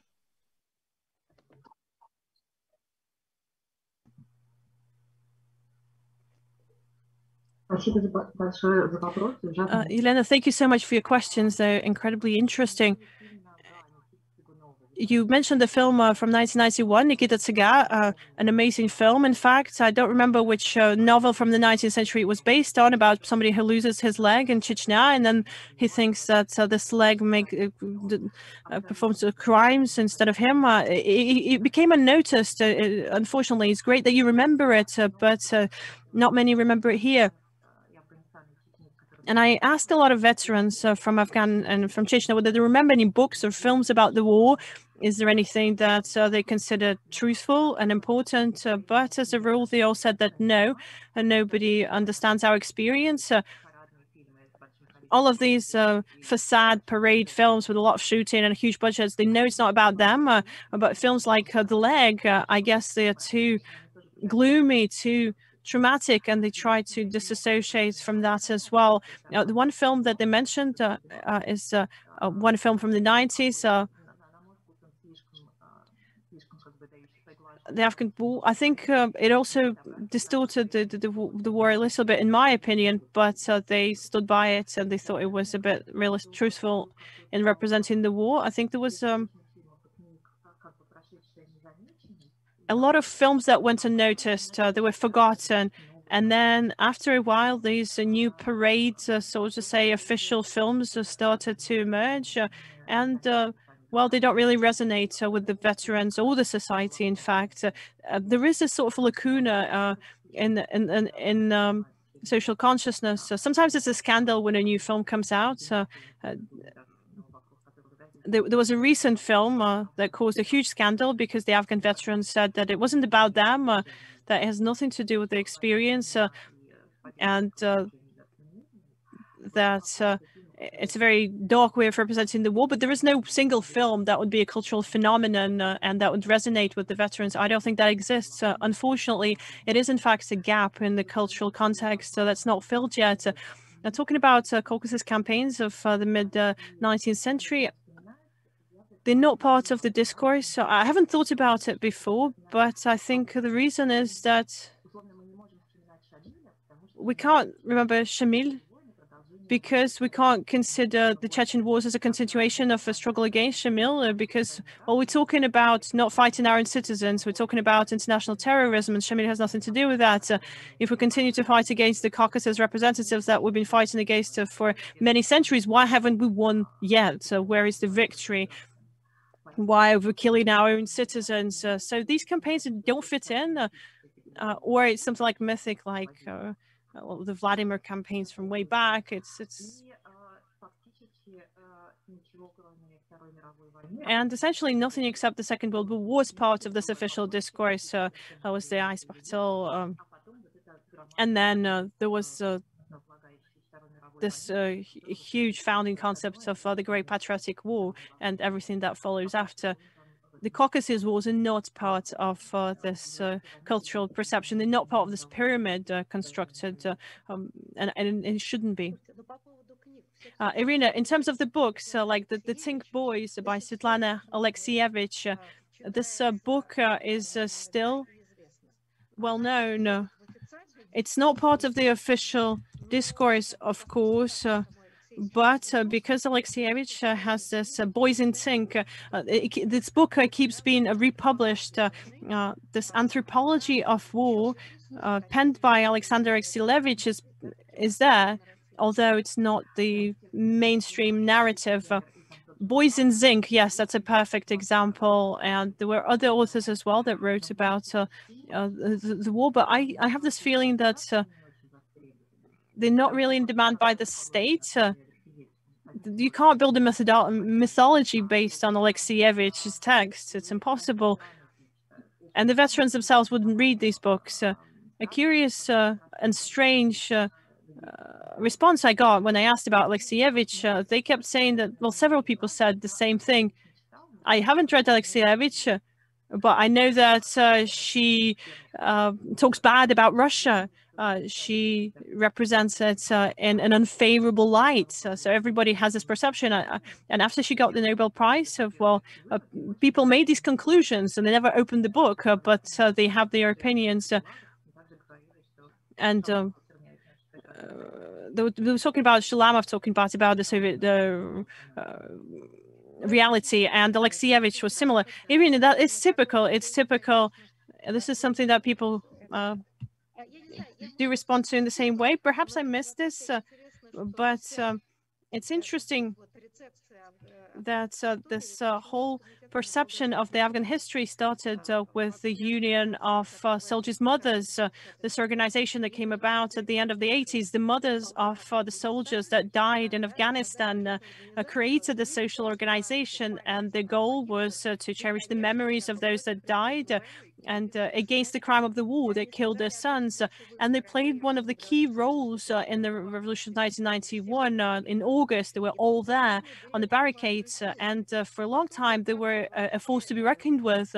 And then after, well, they seem to continue to exist, but they're not a real organization anymore, even because they were really oppressed and the leadership was overtaken. And it all started as women against war, the movement. And this is what Elena was talking about. And we get into this typical Soviet indoctrination. I remember when I was at school, we had veterans come to us, and now I suspect that these were probably suspicious, smearish people, like not really veterans. They kept talking about endlessly about the great patriotic wars. So all of the tools of the Soviet propaganda is now adopted by the current situation, the current state. Elena, thank you. It's very interesting that you mentioned these female organizations, not even mothers, but wives as well. In one of the cities, I found a union of the wives of the soldiers that died in Afghanistan. I tried to reach out to them, and I talked to the deputy of the local Duma, who was part of the military union. She gave me a phone number of this lady, and she said, well, yes, the widows of the soldiers that died, they gather in our office. We give them some support to organize some, well, not celebrations, but gatherings. And she was very frightened, this lady. She refused to talk to me. I told her that well, I was calling from the local deputy. Then she called the deputy. She confirmed my identity. She confirmed that I was who I was saying I was, and she agreed to talk to me. And then she was very open. She really told me that she was grateful to the local deputy for his help to their organization. And I was like horrified because, well, these Afghan mothers and wives and they don't seem to be aware of what was actually underlying all of these movements. There's another interesting story that has to do with the role of the wives and the mothers of the Chechen soldiers, as far as I know.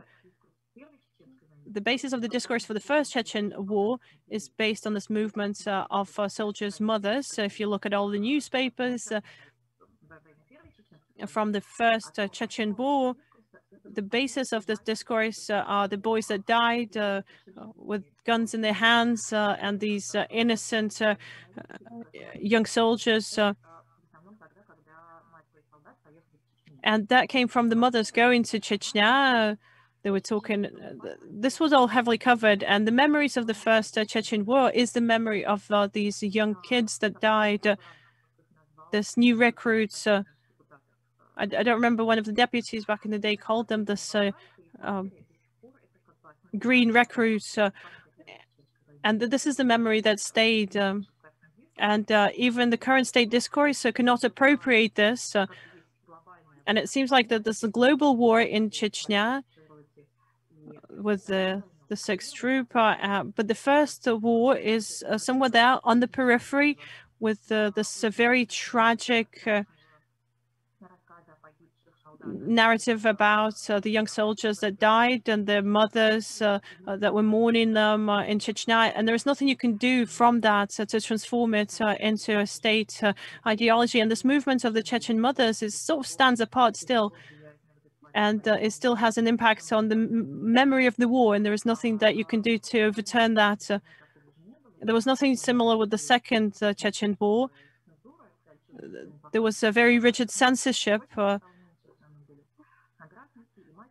And there were no mothers going to Chechnya. It was mostly not conscription army. It was professionals. So, Tatiana, we have lots more questions for you, Elena, but well, we are out of time a little bit. So thank you so much for the discussion. And in just a minute, we'll be back for a presentation by Laurie Manchester from the University of Arizona, how the Gulag had an impact on the Manchurian Russians, a comparison of the narratives of forced and unforced repatriates to the U.S.S.R. from Manchuria.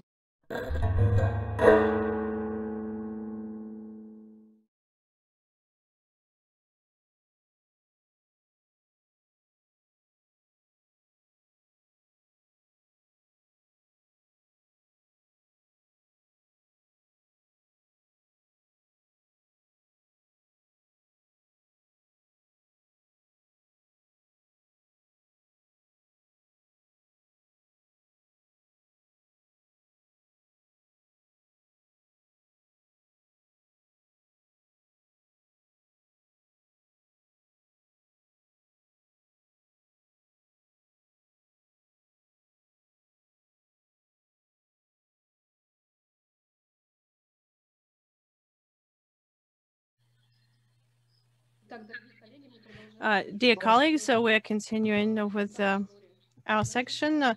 Laurie Manchester, how the Gulag impacted Manchurian Russians, a comparison of forced and voluntary immigrants from Manchuria to the U.S.S.R. Laurie, please, the floor is yours.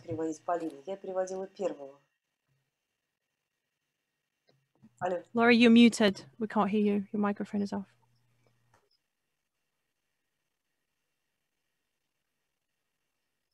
Нормально я перевела первую? Вот я берегу сижу. Can you hear me now? Can you yes, hear me? we can. Yes. Terrific. Okay, so I'm going to start my story with 1945, with victory in World War II, when Soviet soldiers liberated Manchuria from the Japanese occupation. In Manchuria at that time, specifically in its capital, Harbin, the largest Russian emigre diaspora in the world existed. With these soldiers coming into Harbin, as you see in this photograph, you see emigres warmly embracing them. Laurie, we can't see the presentation. Okay.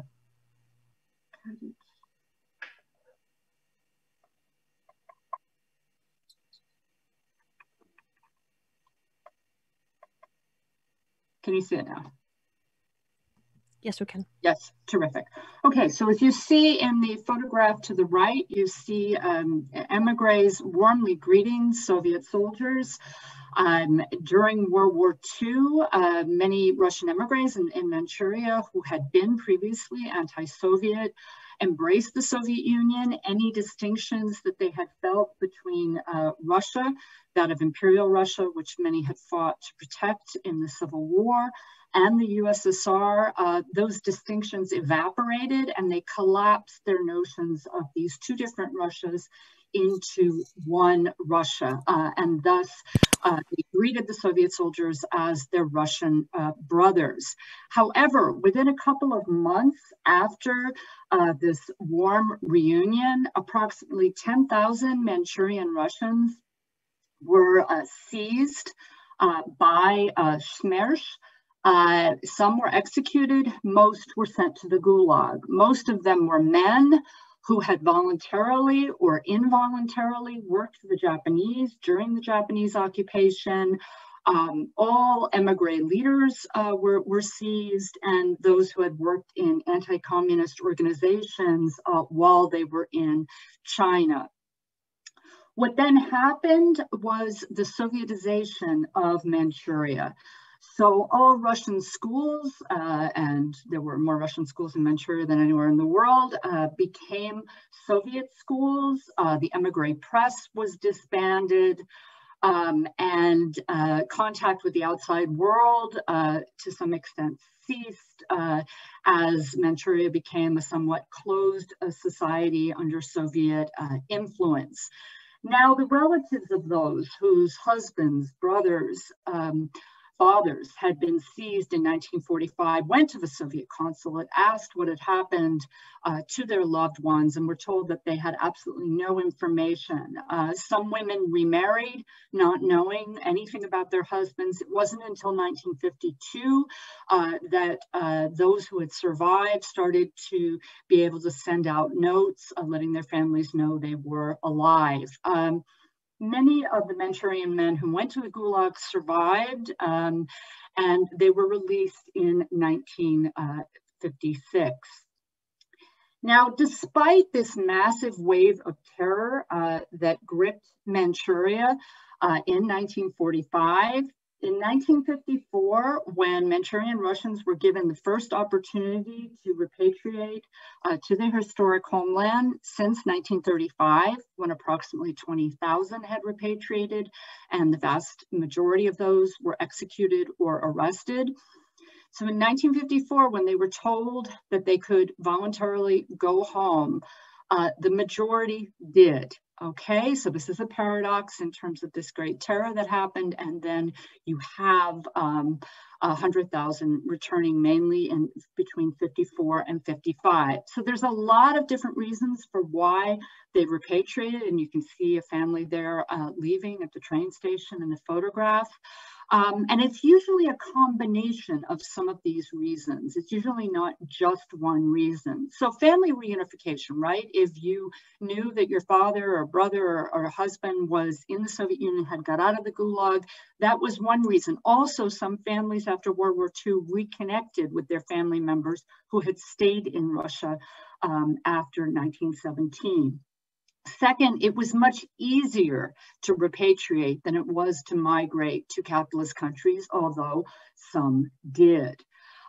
Third, the Sovietization of Manchuria had led to the youths becoming, for the most part, very pro-Soviet. There was a Komsomol-like organization in Manchuria that most joined. And in many families, once 1954 it was announced that they could return, some young people said, I'll return without you. I will get my passport when I'm 16 and leave. And so that was a reason that some older family members who were more reluctant to repatriated. Fourth, many Manchurian Russians were encouraged by changes they knew that had happened during the war. They had heard about the patriarchate being restored, about churches being opened, and they were especially interested in the Soviet officers with their epithets on their uniforms, which reminded them of Tsarist uniforms.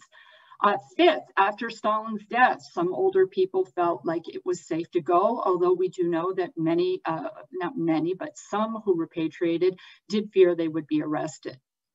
Also, after the Chinese Revolution in 1949, the Chinese definitely wanted them to leave. The Cultural Revolution doesn't start for several more years, but Russians were aware that they were no longer the cultural elite. In 1952, the Chinese language starts being used in higher educational institutions. And so many Russians felt that the only, whereas in Manchuria they lived without knowing any language but Russian, they felt like the only place where they could go, where they could live in an entire Russian-speaking environment, was the Soviet Union. So what this paper does is it compares narratives of these forced and unforced repatriates, asking how they define home and how the Gulag affected forced repatriates' notion of home. Now, I should emphasize that these unforced repatriates were not repressed, those who leave in 54, although they did go through intense cultural shock, as often happens with ethnic return migration.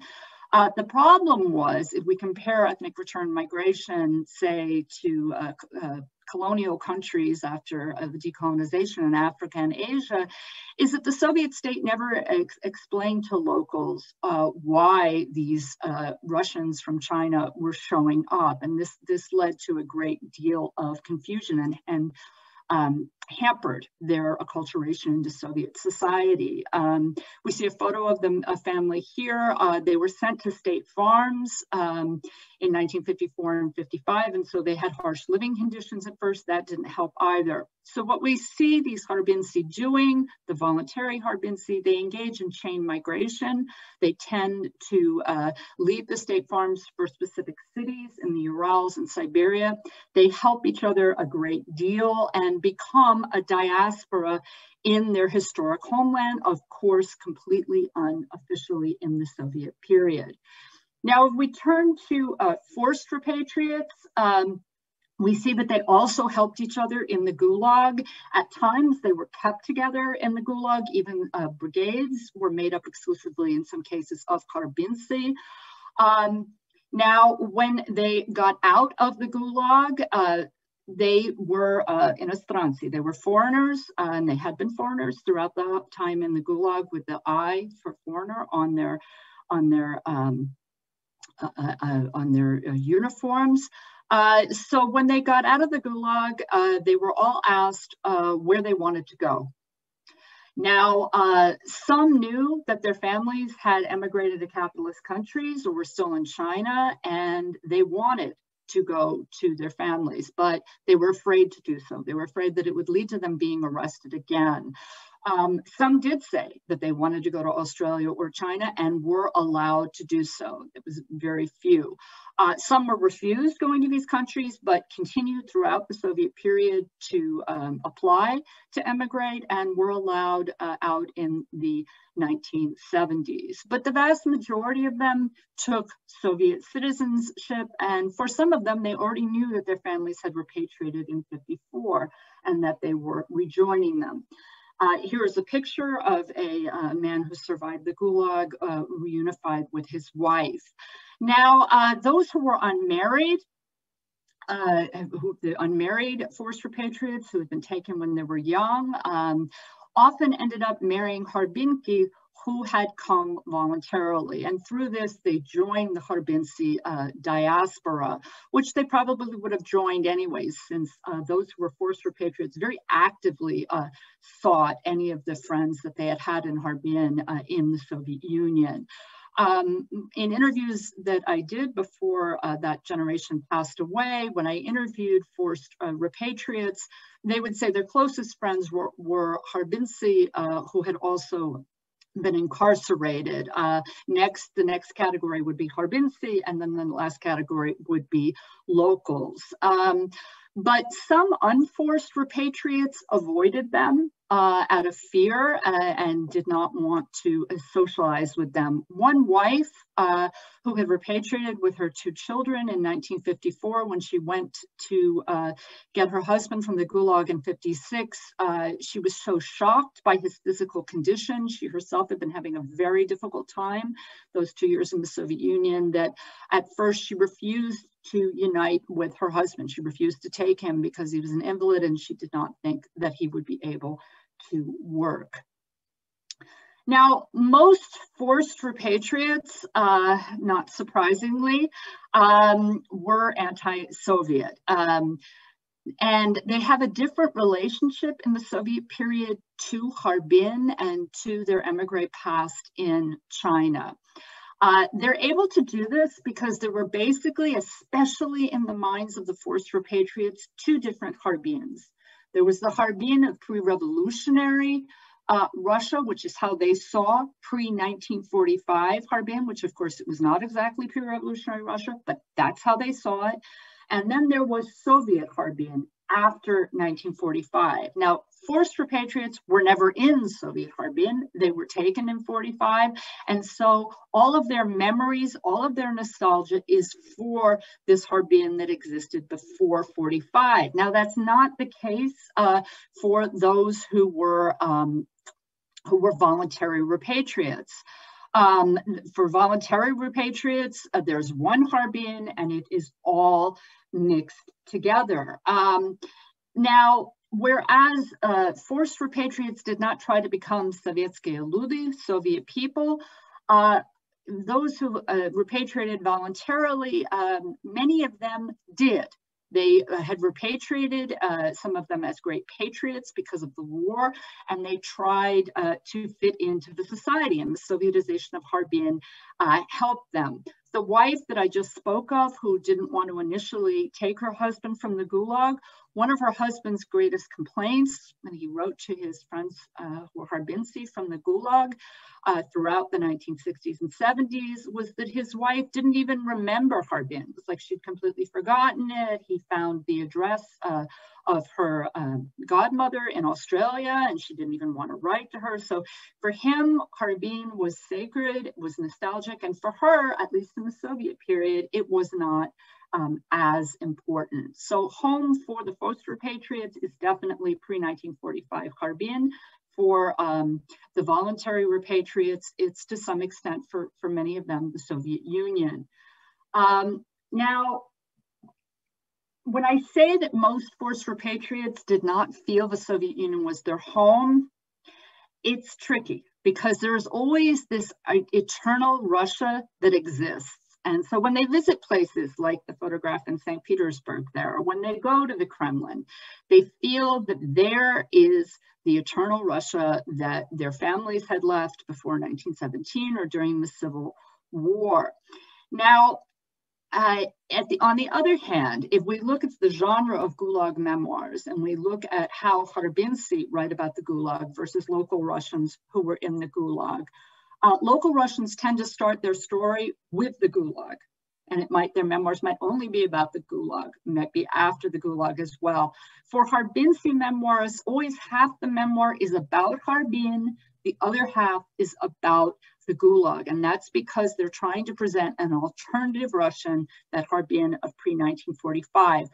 One forced repatriate from Harbin wrote in 1975, of course, in Samizdat, that his views of Russia were superior to those of Solzhenitsyn because Solzhenitsyn had never lived in pre-revolutionary Russia, whereas he, born after 1917, had grown up in Harbin. In 1988, in a letter written to a fellow forced repatriate, one Harbinets who was also a forced repatriate, wrote, "My tragedy is that I still haven't felt that I have returned home." Yet it is in these places of eternal Russia, these pre-revolutionary cities, monuments, churches, that they feel that there are kernels of pre-revolutionary Russia waiting to be awoken. Now, in writing to each other, the forced repatriates in the Soviet period, they call the U.S.S.R. things like this country, the country of our fathers, but they do not refer to it as Russia, and they do not refer to it as home. Now, both types of repatriates wanted to serve Russia, whatever they called it, and its peoples. In interviews, and I've done over 100, and in texts that Forced and Unforced have written, they go on and on about how much they and their fellow repatriates contributed to bettering Russia through their works, right? In interviews, they show me their medals that they were able to achieve. Now, I think it's important to point out that this tradition is based on the fact that in the 1930s in emigre Harbin, they were brought up that their mission was to return to a Bolshevik-free Russia and rebuild it. And for the voluntary repatriates, it was to return to a war-torn Russia, since they no longer thought about the Bolsheviks during World War II. And here, I don't have time to read it, but here is a poem that was written in 1955 by a man who had just been released from the Gulag, in which he talks about his desire to help his people and to be able to be home and to live in Russia. Now, after 1991, however, forced Harbinsi finally feel like they have come home, right? And we see here to the right, scout organizations, which a number of them who had been scout leaders helped to rebuild in post-Soviet Russia. So there's an odd phenomenon going on here, which is that on the one hand, They are very excited that Russia is Russia again, but on the other hand, they want to model post-Soviet Russia on pre-revolutionary Russia, which means pre-1945 Harbin. So their nostalgia, their preoccupation with Harbin continues to exist. At the same time, unforced repatriates, who to some extent had been home in Soviet Russia, no longer feel at home in post-Soviet Russia. For many unforced repatriates, right, their socioeconomic status drops in the 1990s, some lose their jobs, and these are people, many had achieved professional success, had graduated from higher educational institutions, some had joined the party. So for those who felt that the U.S.S.R. was their home, post-Soviet Russia is not their home. So they're looking for an alternative home, so they look back to Harbin. So for the repatriates, the forced repatriates and the unforced repatriates become united for the first time over this idea that Harbin is home. And again, I don't have time to read them, but these are quotes to the right showing a Harbinka writing in 1988 and then in 1990 to a friend of hers from Harbin. And in the first quote from 1988, when she talks about we, she means we Soviet people. 2 years later, she's talking about we, and she means Harbinsi, and she's opposing Harbinsi to local Soviets. Again, this idea of Harbinsi identity being very much in vogue because the Soviet identity is now disappearing. There is, however, a major issue of contention that exists in the 1990s between forced and unforced repatriates, and that is how they should remember 1945, right? Should they celebrate it as this reunion with their brothers from Russia? Or should they celebrate it as this great reunion, or should they mourn it as this time when mass terror came in and their community was torn apart and pre-revolutionary Russia ceased existing? The repatriate press blossoms in post-Soviet Russia, lots of newsletters, journals, and in letters to the editors, you see letters from forced repatriates saying you're not writing enough about the terror in 1945. Stop writing about how it was a good year for Harbinsi. It wasn't. And on the other hand, you have unforced repatriates saying, why do you write about the terror? You should write about this wonderful issue, this wonderful reunion, and just about that. Now, some unforced repatriates are under the sway of what I would say is the cult of World War II today in Russia. The only time I was ever asked to turn off my recorder during an interview was when a Harbinka started to talk about how soldiers had been swearing, and that was how she learned swear words. And she thought that that was such an affront to World War II soldiers, so she didn't want it officially recorded. Many Harbinsi feel guilty, unforced, because they sat out the war, and they were made to feel guilty during the Soviet period, and still to this day feel uncomfortable for that. But what is really striking is I have found a few forced repatriates who write that it was only after being in the Gulag that they feel that they had the right to call themselves Russians because they had not suffered during the war. But that's a minority point of view. Now, lastly, my last slide, both groups attribute their survival or success to their upbringing in Harbin. So forced repatriates, when they write about the Gulag, they write that the only way they got through it was because of the morality that had been instilled in them in Harbin, the industriousness, the love of their families, pre-revolutionary values. Now, unforced repatriates, they write about how their success at work was because they did not, like others, local Russians, they did not steal, they worked harder. Again, all of these values instilled in them in Harbin. And I'll just sum these up by quoting a quote from an unforced repatriate in 1994. She was born in Harbin in 1932. And this quote is typical of pretty much any Harbinets. She quote, "My parents preserved the way of life, morals, and attitudes of pre-revolutionary Russia. They inculcated in us such traits as practical mindedness, steadfastness, decency, responsibility, humanity, industriousness, and lack of coddling. These values are the opposite of what repatriates associate with local or Soviet Russians.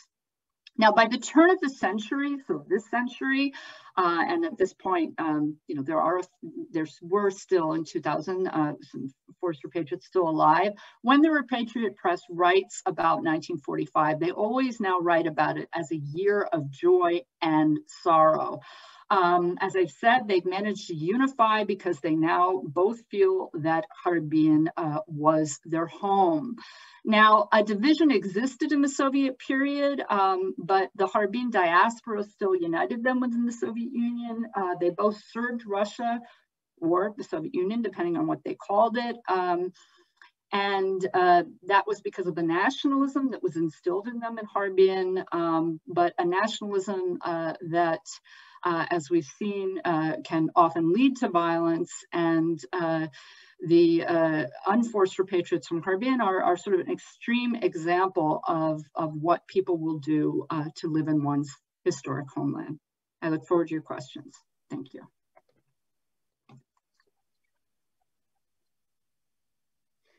Laurie, thank you so much for such an inspiring reflection, for such an inspiring research. Dear colleagues, please go ahead, ask your questions, make your comments. Unfortunately, we're limited in time. We only have 15 minutes for the discussion.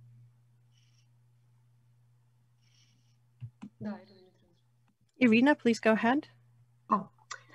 Thank you so much. It's really inspiring, very interesting. You know, I don't know whether it's a question in a way. I was very much intrigued by this kind of diaspora, the Harbin's diaspora, of course, non-officially, but really existing. You know, in my youth, I met a number of people from so-called American diaspora. So the children of the Americans coming in the 30s, either being communists, you know, idolizing, or just coming to work. And staying, many of them were oppressed, so in a way.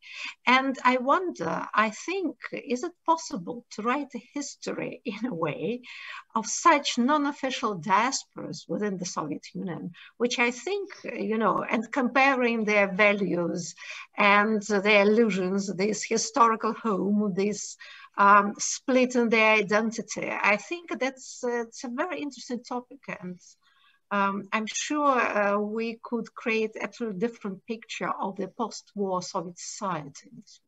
Yeah, I mean, I'm writing a book about these repatriates, and precisely my interest, though, in them is that they're coming from the Russian emigration, in that I see them as a perfect way to study the encounter between vestiges of Imperial Russia and the Soviet Union. And then in post-Soviet Russia, it's a way of getting at attitudes towards the Soviet past and the pre-revolutionary past, and sort of the tension between the two. So I have in my work, I've been interested, there were very few compared to the mass repatriation was from China, over 100,000. And there were 3 waves from China, so altogether it's like 160,000. From France or from Yugoslavia, Bulgaria, Czechoslovakia, you have a few thousand, but who come right after the war.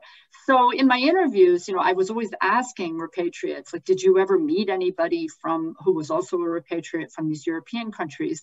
A few did, and you can also see that in their letters, and I've collected thousands of their letters. And so friendships developed, a couple marriages did develop, both in Central Asia, but generally the Harbinsi within the global diaspora of the Russian diaspora, repatriates from China are separate. And they remain separate in Australia, San Francisco, to this day.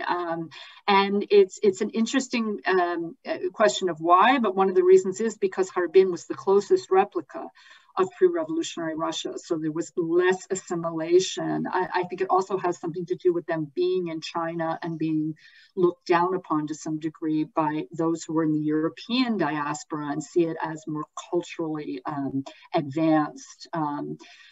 So, but I agree with you completely that I think that an unofficial history of the Soviet Union can be written. And that was why, for me, it was so important to collect as many letters as I could that were written in the 50s and 60s and 70s. And also a way to get the voices of the older generation, because they were the least Sovietized. And so it was, you know, and some of them had lived in pre-revolutionary Russia, right? They had even been adults when they left. And so this encounter, their return is simply fascinating as to what they recognize, what they accept, and what they do not accept. And so I think it's a way of sort of getting at Russian versus Soviet.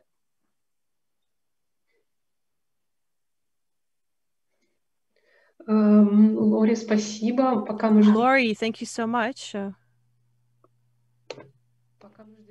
While we're waiting for questions from YouTube. We have a question. Yeah. You're muted. You're muted. Okay, my wife would say that's very untypical that I'm muted. She is making fun of me, that I'm supposed to listen all morning and cannot speak myself. So I think, Laurie, you're in Arizona, right? I suppose. Yeah, yes. So we're both here from the American West Coast, so we are shortcut. Very short question, and that question has to do with the previous presentations. Could one say, I'm now focusing on the post-Soviet Union, so post-89, post-90 situation, which was only a small part of your presentation, but of course a point of convergence with the previous lectures.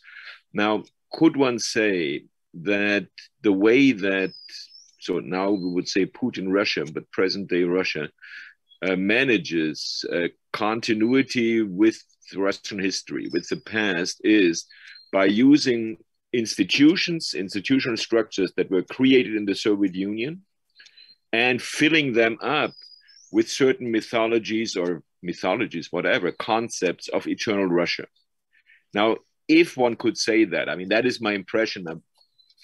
2 hours ago, I wouldn't even have been able to think about that, but now with the 3 presentations, I can formulate that hypothesis. That is my first question. Would this formula more or less work? So you use institutions, you know, veterans institutions and so forth created in the Soviet Union, you leave them, you revive them, but you fill them up with a more neutral, mythological type of eternal Russia.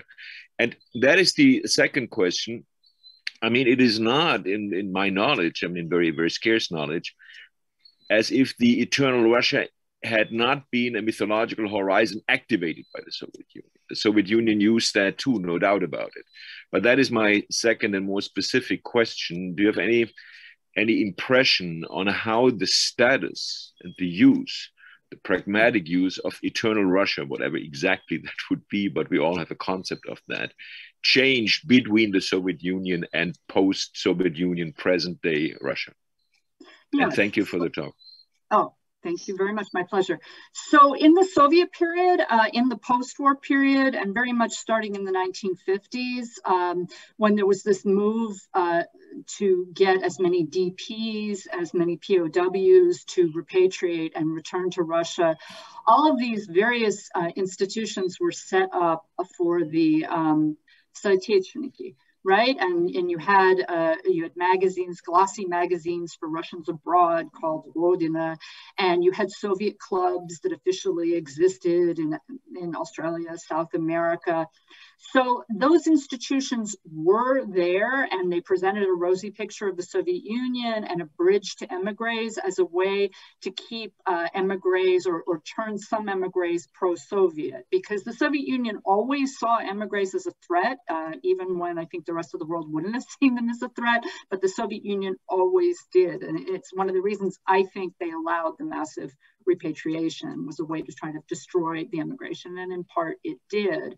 But through these institutions, they tried to affect the views of emigres and to get some to return home. And those institutions existed right through Glasnost and Perestroika, and some simply morphed, maybe changed their name, maybe didn't change their name after 1991. So in 1993, there's a major conference of emigres in St. Petersburg, where they invite them from all over the world. And of course, this has led to investment in post-Soviet Russia. This has led to, it helps their foreign policy, right? They very much, since the fall of the Soviet Union, they see emigres abroad as representatives of Russia. So there's all these book series that come out. You may have seen some of them, Russians in China, Russians in Australia. But the weirdest ones is when you have like Russians in India, right? And it's about the first wave of immigration when there were maybe 50 Russians in India, right? And often when you read, and they have them for all these countries, and there are lots of different series. And when you read often they'll have a preface by the foreign minister. And the preface will talk about the important role that these first wave emigres, who of course were completely anti-Soviet, played in being a bridge between Russia and that particular country. So they're hoping that in countries that have lots of Russians, like say the United States from various waves, that Russians will write letters to their congressmen, their senators to try to help foreign policy. So there is that continuity. Second question about internal Russia. So the last chapter of my book is about representations of repatriates in post-Soviet Russia. Putin has been very interested in promoting a cult of the first wave, right? So Denikin was reburied in Moscow. Putin went to Putin's grave. But so from the point of view of the Russian state and Russian statesmen, the first wave, as long as the leaders that they are encouraging were pro-Soviet during World War II, so say Wrangel, who had died before World War II, so we don't know what he would have said during World War II, he is not celebrated. But Denikin lived through World War II. He embraced the Soviet Union. So it's a matter of what their politics were. And if it comes to World War II, that's very tricky. But among locals, I just want to say quickly, they're very divided on how they feel about repatriates. And I think this is because Russian national identity right now is so conflicted and so fragile. And so you have some who worship repatriates, see them as the real Russians because they see them as representing pre-revolutionary Russia. Others see them because they were not born in the Soviet Union, they're foreigners. So they're a very tricky subject, I think, and in part because of this connection to eternal Russia. And for some people who grew up in the Soviet Union, they can't reject the Soviet experience from their notion of Russianness. Thank you.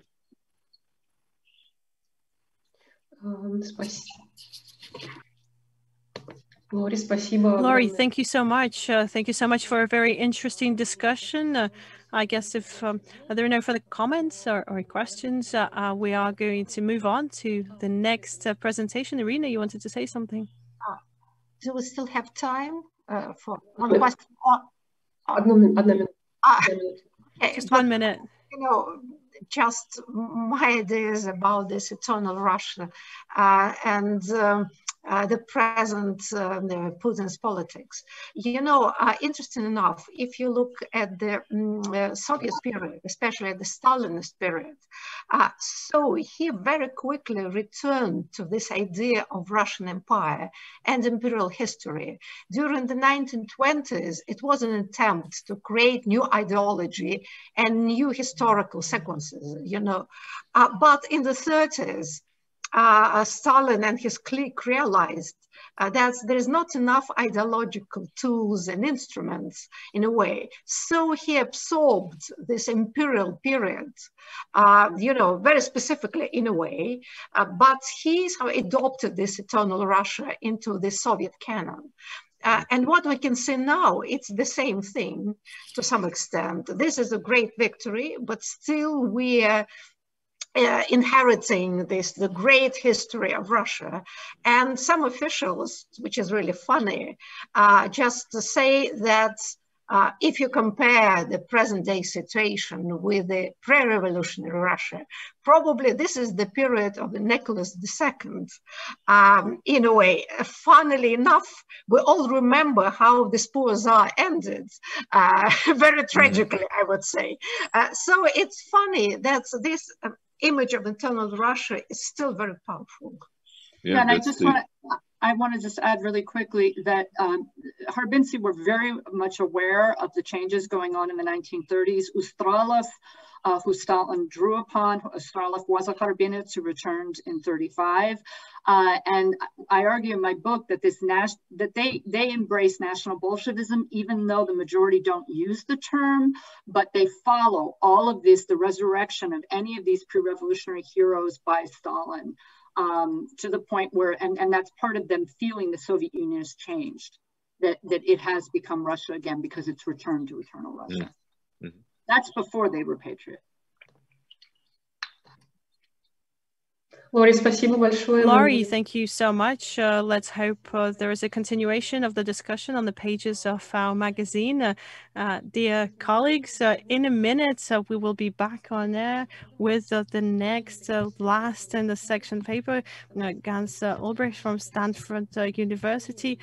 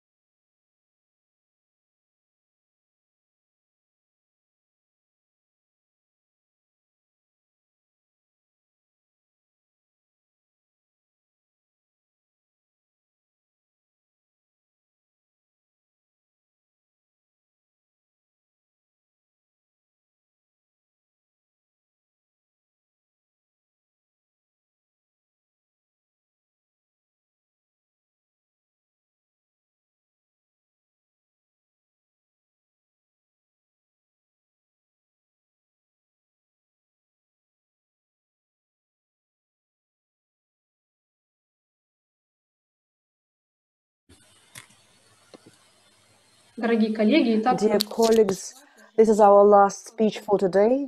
Ulrich Gumbrecht, Stanford University. Farewell to the violence of crowd. Please. Thank you. So for those who are listening, this will be a change of pace, so to speak.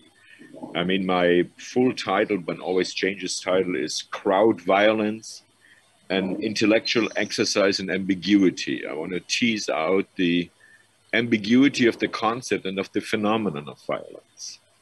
So different from speaking about institutions in Soviet, pre-Soviet and post-Soviet Russian times, which is always a fantastic learning experience for me. I mean, I've learned tons this morning. This was quite fascinating. I'll try to focus more or less philosophically, but not only with philosophical terms, on what's supposed to be the key concept of this year's Bani, this year's Bathhouse reading, the concept of violence. And what I will try to do is to construe a provocative counterposition to what is the normal focus within the humanities, academic humanities, Geisteswissenschaften, on violence these days. The leitmotif of what I'm doing is the ambiguity of the phenomenon of violence, the ambiguity of violence. That should already surprise you, because normally when we talk about violence among intellectuals, it's always bad. So I want to talk about the ambiguity of violence. And the reason why I'm doing that is not just and not only to provoke, but I think we have to think about the phenomenon conceptually in order to achieve a differentiated and a realistic critique. Critique not in the sense of the Frankfurt School to say how bad it is, that is also important, but critique in the Kantian sense. I mean, in the sense of what constitutes violence and what are the conditions, anthropologically speaking, anthropological in the German sense of the word, general human conditions of the impact of violence. As far as the form is concerned, I think you don't have to be too worried. I will have 5 reflections. I will definitely be done by 8 p.m. Moscow time. 10 a.m. Californian time, and then we have 15 minutes for discussions because, you know, I have another appointment at 8:15 your time, but that's good for you. So it's not taking too long, even if there's urgency for discussion. I have 5 reflections, and each reflection has 1 thesis. And the first reflection concerns my professional world, the world of the humanities and arts, as you sometimes say in the United States. When people have been talking about the humanities in the last 50 years, or maybe last 30 years, there's always been much talking about turns. You know, there was an iconic turn, and there was a deconstructive turn, and there was an identity turn. There are always turns. So I would love to add 1 claim of a turn in the humanities that nobody talks about, because pretty much everybody participates. So it's a non-declared turn in the humanities.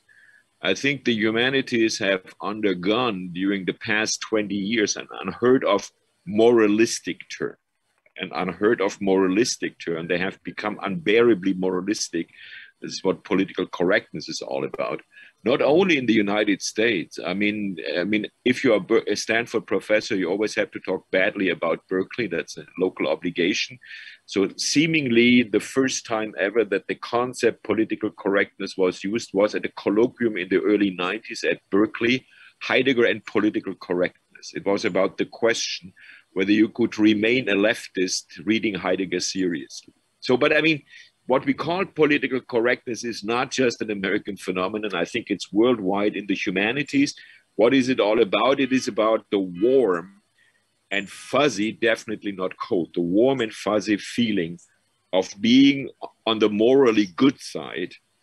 And that is always being on the side of the victims. I mean, you can then quote Walter Benjamin's historical reflections that the angel of history has an empathic relationship to the history of the victims. And that's a good thing, basically. But this has led, and this is where my critique starts, this has led to an omnipresent use of the word violence. Everything is called violent. I mean, every language that rubs somebody the wrong way, not even insulting, is called violent. I mean, there's also, and I think it's a problem, there is an overuse of the word rape. I mean, everything is now metaphorically called rape. I mean, whenever you insult a woman, it's called a rape.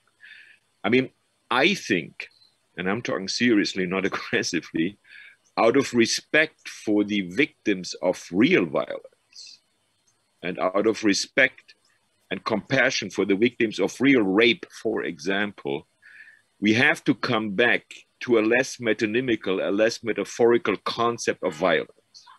And therefore, and this is the end of my first reflection, my first thesis, and this would be food for thought for the colloquium, I propose the following definition of violence. It's a very concrete definition. It has nothing to do with Michel Foucault's of violence, and I'm a great Foucault admirer. So I would propose to call violence the occupation of spaces with bodies against the resistance of other bodies.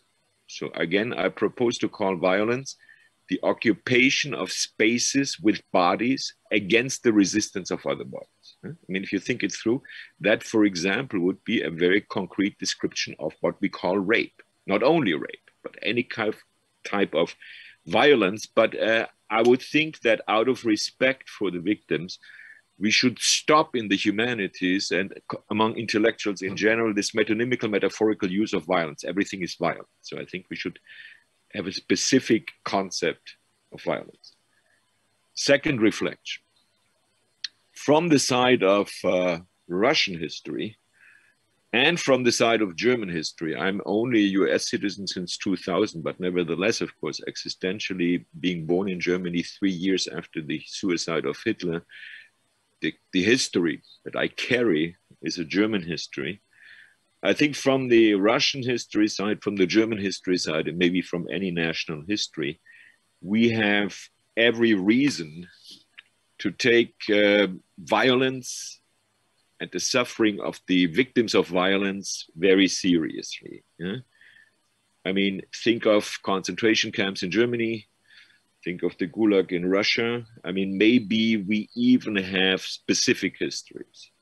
Yes, personally, I have every reason, and it has happened throughout my life, to identify if this were possible with the victims in my national history. I mean, I've been recently appointed a professor at the Hebrew University after my retirement of Stanford. I'm teaching there from time to time. And my friends in Israel tell me that I'm idiotically happy about that. I mean, this is excessively happy. Why am I so excessively happy? Because, of course, there's a specific relationship in me. Until my death, I will feel I should do something to redeem, if that was ever possible, those victims of Nazi violence. And I think there's similar feelings in Russia. Okay, this is all evident. Now here comes my point of ambiguity. On a personal level, I do know, Elena knows that too, and that's the difference that we have. I love to be in a stadium crowd. I love to be in a full stadium. For Carola, I'm a fan of Borussia Dortmund, that has the largest stadium in Germany and the roughest fans. And when I go to a stadium, I love to be not just in the stadium. I mean, as people know me at my club, they invite me to go to a lounge or something. No, I want to be on the standing only 30,000 Südtribüne in Dortmund with the rough fans.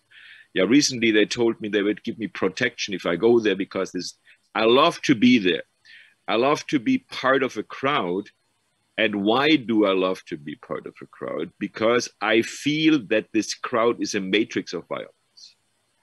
So I love to be there, and I love to be at a rock concert. I love to be there, not in spite of that, but if I'm very honest, because I feel something, this goose flesh feeling, that, I mean, not only that a crowd is a potential matrix of violence, and therefore we have to criticize it. I mean, what I'm telling you is like a confession, but I do feel I love to be on the Süd in Dortmund. Carola seems to know what I'm talking about. I love to be on the Süd and in other stadiums. I mean, it can be Stanford football, which is a stadium of 55,000 that gets full when our team plays. But I love to be because I feel this potential of violence. I don't want to hit the other people, but you get my point. So it is not only a matrix of violence. There is something fascinating about violence. So this is my second point, my second thesis, that I think it is important to take into account, not for everybody, I know, but that for many people who you would not kind of dismiss and criticize as being aggressive, there is something fascinating about this feeling of violence, which I will try to find out in my remaining three reflections, what it is all about. Now, third reflection. Once you're fascinated by the topic of violence, and for me, the fascination came really from this fact that, I mean, I don't want to say I like violence, but there is this thing that I like to be in a crowd. Yeah? And I mean, it has nothing to do necessarily with sports. I mean, if you like to go to open air rock concerts, then you always also like to be in a crowd, and ask yourself whether it doesn't have to be to do something with violence. Yeah? Even if you go to an open air mass read by the Pope, where millions of people can assemble, maybe, you know, you don't want to kill the Pope, but nevertheless, there is this feeling. Now, if you reflect this, and this is my third point, then you will discover a very strange tension. I mean, if you go into history, in history, of course, we have a certain leitmotif, a certain genealogy of the charismatic crowd. Yeah? I mean, think of the French Revolution. It is seemingly clear. I mean, July 13th was a very hot summer day, 1789 in Paris. People were concerned about what was going on in politics with this proto-assembly being in Versailles. And all of a sudden, on the morning of July 14, there are 80,000 people in front of that building that still exists, Les Invalides. Nobody had summoned them there. There was no leader. And all of a sudden, those 80,000 people, and the number grows, go to the other side of Paris, to La Bastille. Nobody told them to go there, but it was in the end 150,000 people, plus minus.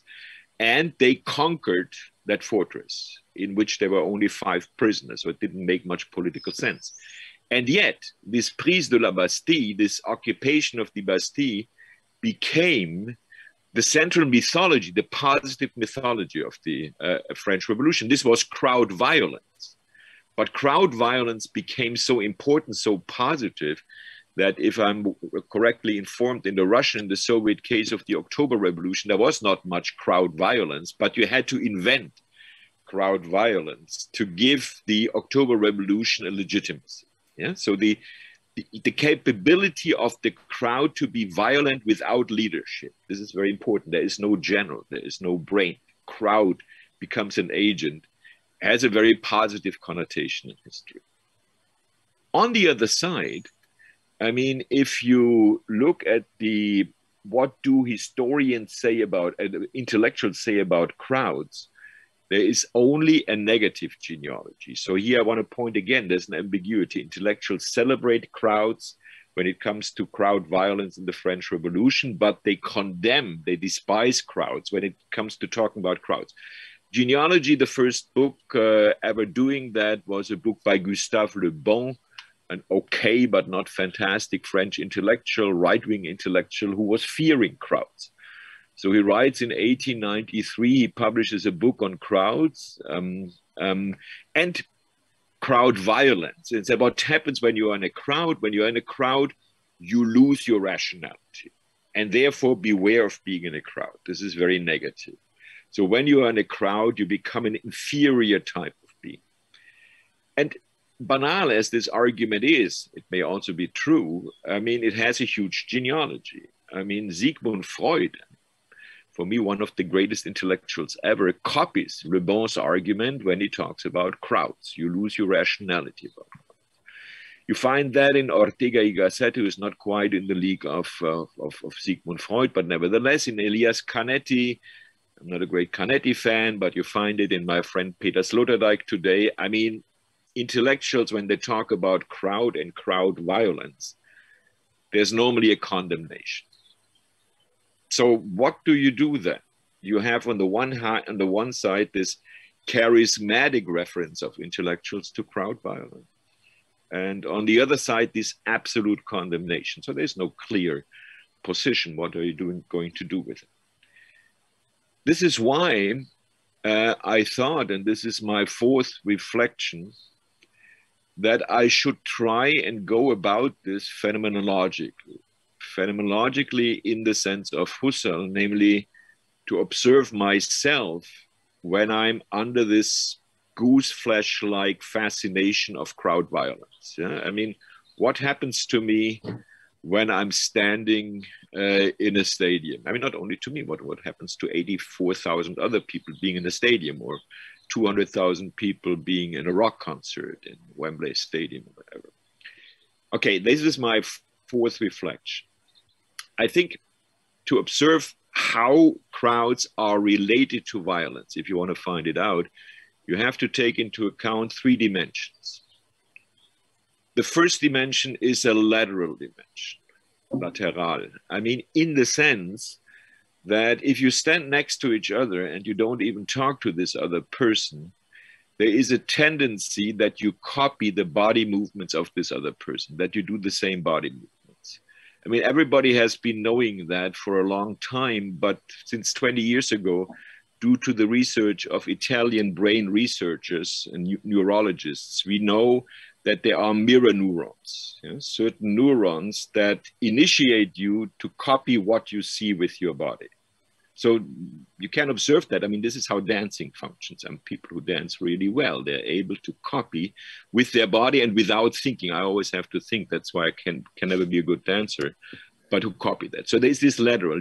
I mean, that already, if you are in a stadium and that is a contained space, and if it's very narrow in the stadium, if everybody starts moving, everybody starts jumping, for example, there is already a threat of violence. There's no direction, but there's a threat of violence. So lateral dimension. Second dimension I call transitive. When you are in a crowd, not necessarily, but oftentimes there's a focus of attention. When you are in a stadium, there's the game going on. Yeah? If you are at a mass, I mean, the Pope is reading a mass, then you have the Pope and the altar. If you're at a rock concert, it is the band. Now that means that this focus of attention can initiate, can trigger mimetic movement. I mean, you all know that when you're a sports fan, somebody shoots or somebody throws the ball in American football and baseball, this is not mirror neurons. You want to do the same movement. Or if they score a goal, you want to jump up. So this adds to this explosive situation. There can be violence. And in the moment also, if there are fans of another team, it can get very tense. I mean, when Stanford plays Arizona State in American football, the Arizona Sun Devils at Stanford, it can get in the stadium, especially between the student crowds, it can get very tense. And then there is a third dimension, and this is this goose flesh dimension. I mean, if you like to be in a crowd, and once again, I have to flagellate myself. Yes, I do like being in crowds. If you like to be in a crowd, you have this goose flesh feeling. By goose flesh, you can also see, you feel elevated. Yeah, this is why I like to be in a crowd, because there is a possibility of me to feel elevated. I feel something that I don't feel normally, that I cannot feel when I'm alone. And what is it that leads to this feeling elevated? I think, and this is what I associate with being in a crowd, it is intensity. It is intensity. It is something also that we have been, or that I have been, enormously missing in Corona times, in COVID times. You know, I think if a linguist would count how often we use the word intense and intensity today as compared to 2 years ago, we all use it much more often. Now, interestingly, or sadly, the concept of intensity has never received much philosophical attention, except for Gilles Deleuze in A Thousand Plateaus. I'm not going to quote Deleuze now, but what I will propose you in my fourth reflection, and maybe as the central definition to take into account when you think about violence, a definition of intensity is initiated, is inspired by Gilles Deleuze. Now, Deleuze, or Deleuze, as they are calling him in the United States, speaks about intensity in the first place as a process. Intensity is not just the state, but intensity is a process. And he says it is a process that leads from absolute contingency, I would explain that in a moment, from absolute contingency to a black hole situation, to a black hole situation, a trou noir. He really literally says black hole. Now, what does that mean? We are all familiar with what this definition says. We sometimes are in a situation, you're standing there with other people in the stadium. And when you are coming to the stadium and you're not organized, I mean, anything can happen. You can get into a conversation with them, you can get into a fight with them, you cannot talk to them, etc., etc. That would be the German sense of contingence, the French sense of contingence. Anything can happen. But if in the process of being in a rock concert, or in the process of being at a Pope's Mass, or in the process of being in a stadium, being in a crowd, you get into this process of intensity. That may happen and may not happen. You go from this absolute openness, from the situation of contingency, to a black hole situation. To a black hole situation where you don't choose anymore what you're doing, where you are doing in unison with what the crowd is doing, where you become precisely something that sociologists have never described, namely a group of people whose commonality is not based on solidarity, on shared interests, on shared class situations, etc., but on shared physical presence. You become what Christian theology in the 3rd century, referring to Christ being the embodied God, was saying the church is, or Christianity is, Christ's mystical body. You get my point? In a crowd, through a process of intensity, you can become a mystical body in that sense, quote unquote. It's a theological concept. I'm not talking about theology. A group where individually you do not think anymore independently, where you act in unison with that crowd. And that has a feeling of being elevated. I mean, yes, that has this gooseflesh feeling. This is why I like to go to a stadium. But that cannot exist without a risk of violence. That cannot exist without a risk of violence. That is my main point. There is something positive about it.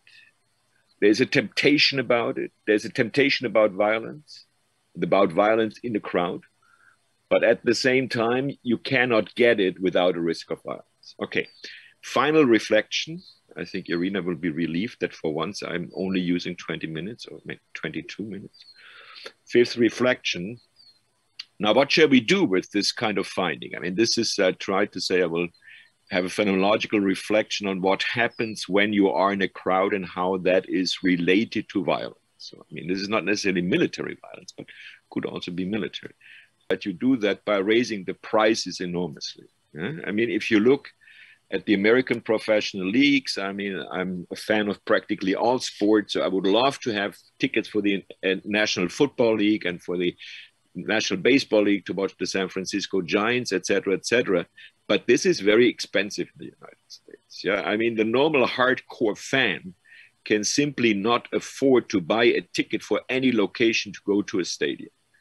And nevertheless, there are enough people, the stadiums are always full. So this is why when you go to an American professional sports event or stadium compared to Europe, it's a very clean event. There is, objectively speaking, they have measured that much less risk of violence at an NFL game than at a Bundesliga game in Germany, or probably a first league soccer game in Russia, yeah, where you have hardcore fans. In Germany, they call them ultras. But in Germany, also, the soccer federation tries now to exclude ultras. I mean, the hardcore fans, the violent, potentially, they're not always violent, potentially violent fans from the stadium. Yeah? Now, I mean, I regret that because despite my age of 73 years and beginning to be frail, I like to be in such a crowd. I regret that too, because even if I'm not part of the crowd, I mean, Carola seems to know a little bit about the mythology of the stadium in Dortmund. You go there partly because of the crowd. Yeah, because there is some temptation. It's dangerous, you know, it's dangerous, but there is something tempting about it. Now, it turns out that my country, the country of whom I'm a citizen and the country I love, the United States, I mean, it's late patriotism, but that country that has been so successful in purifying stadium violence is probably the country with the highest degree of personal violence. Yeah? I mean, the risk that you go to a supermarket, get shot in the United States is much higher probably than in Russia, definitely than in any country of the European Union. Now, I'm not saying this is a unilateral function, but my point of reflection, and that is the final reflection, is whether there is not a risk in the intellectual pledge that the best thing you can do is to create a society completely free of violence. Because it could be, I don't know, but it could be that this goose flesh desire of which I'm speaking, this desire, to use the positive word, to be elevated, this desire to be part of a mystical body, as I called them, which always implies the risk of violence.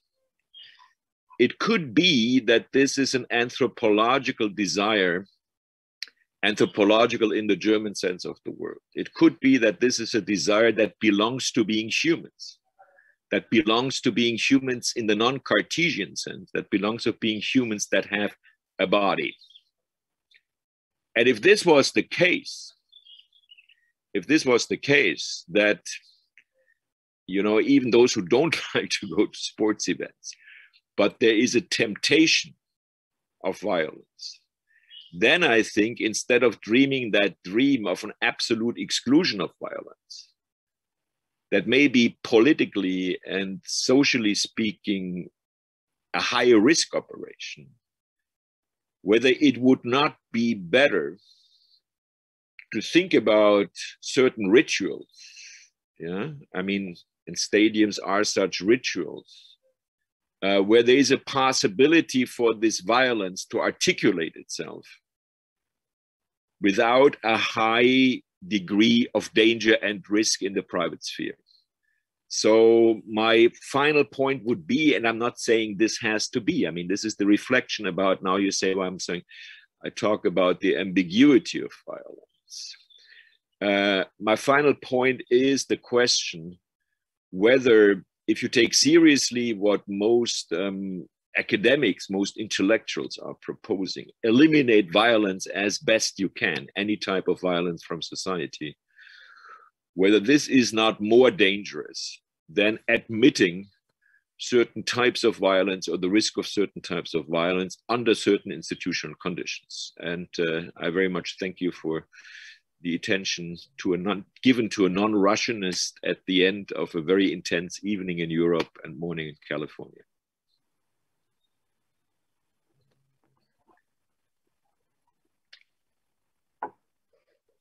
Seb, большое спасибо за столь провокативную... Thank you, Funny, Seb, for everybody such has a smile on their face. That may be because thinking of stadiums.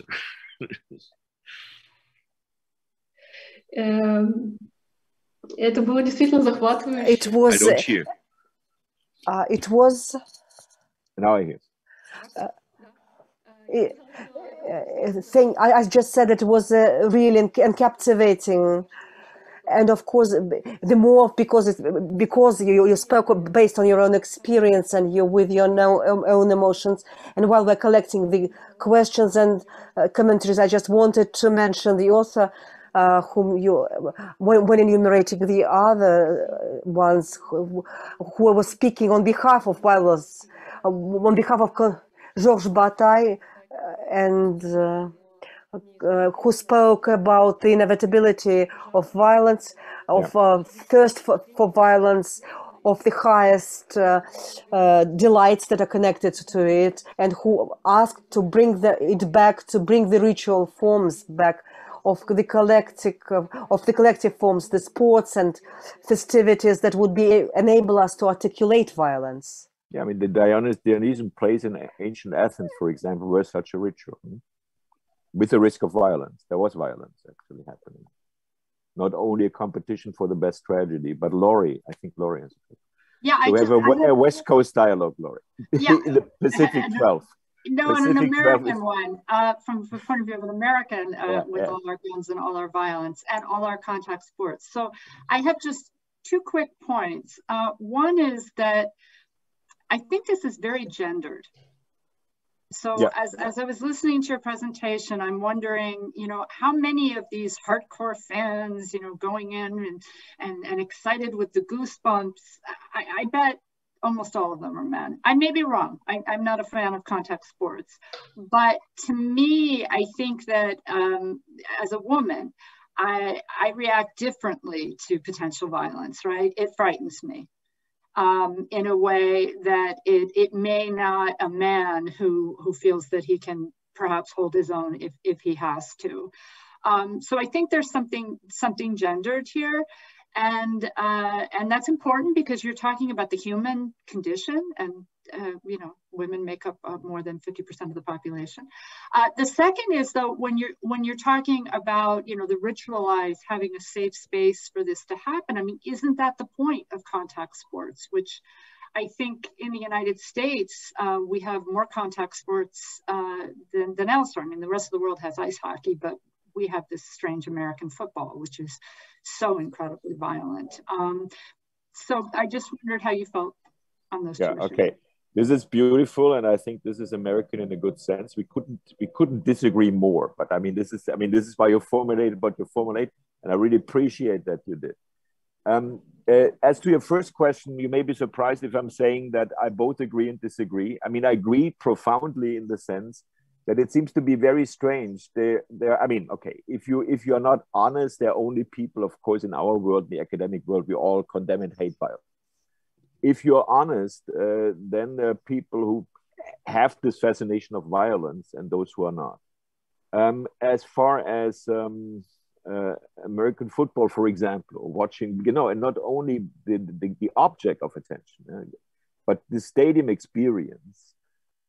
Yes, I mean, in the olden days, it was mainly a male thing, but I think this is shifting now. And I mean, I haven't done any empirical research, but if I talk to people, I would not necessarily say that I find more men than women when I'm saying I can be tempted by the goose flesh feeling of being in a crowd. Yeah? Because once you talk not about contact sports, about hockey or American football, but I mean, I could mention that my wife is a big football fan. That's the only sport she's ever liked. And she's not, I mean, there's no ideology behind that. I mean, she's German born as I am. But nevertheless, the point I want to make is that yes, there is a split. Not everybody feels that. But if only 50% or 40% of the population felt that, it could be a problem to just say we eliminate violence. Okay? So, I mean, it may be more gendered than I think. It may be less gendered than you think. This is very difficult. I think this is where empirical research would have to start.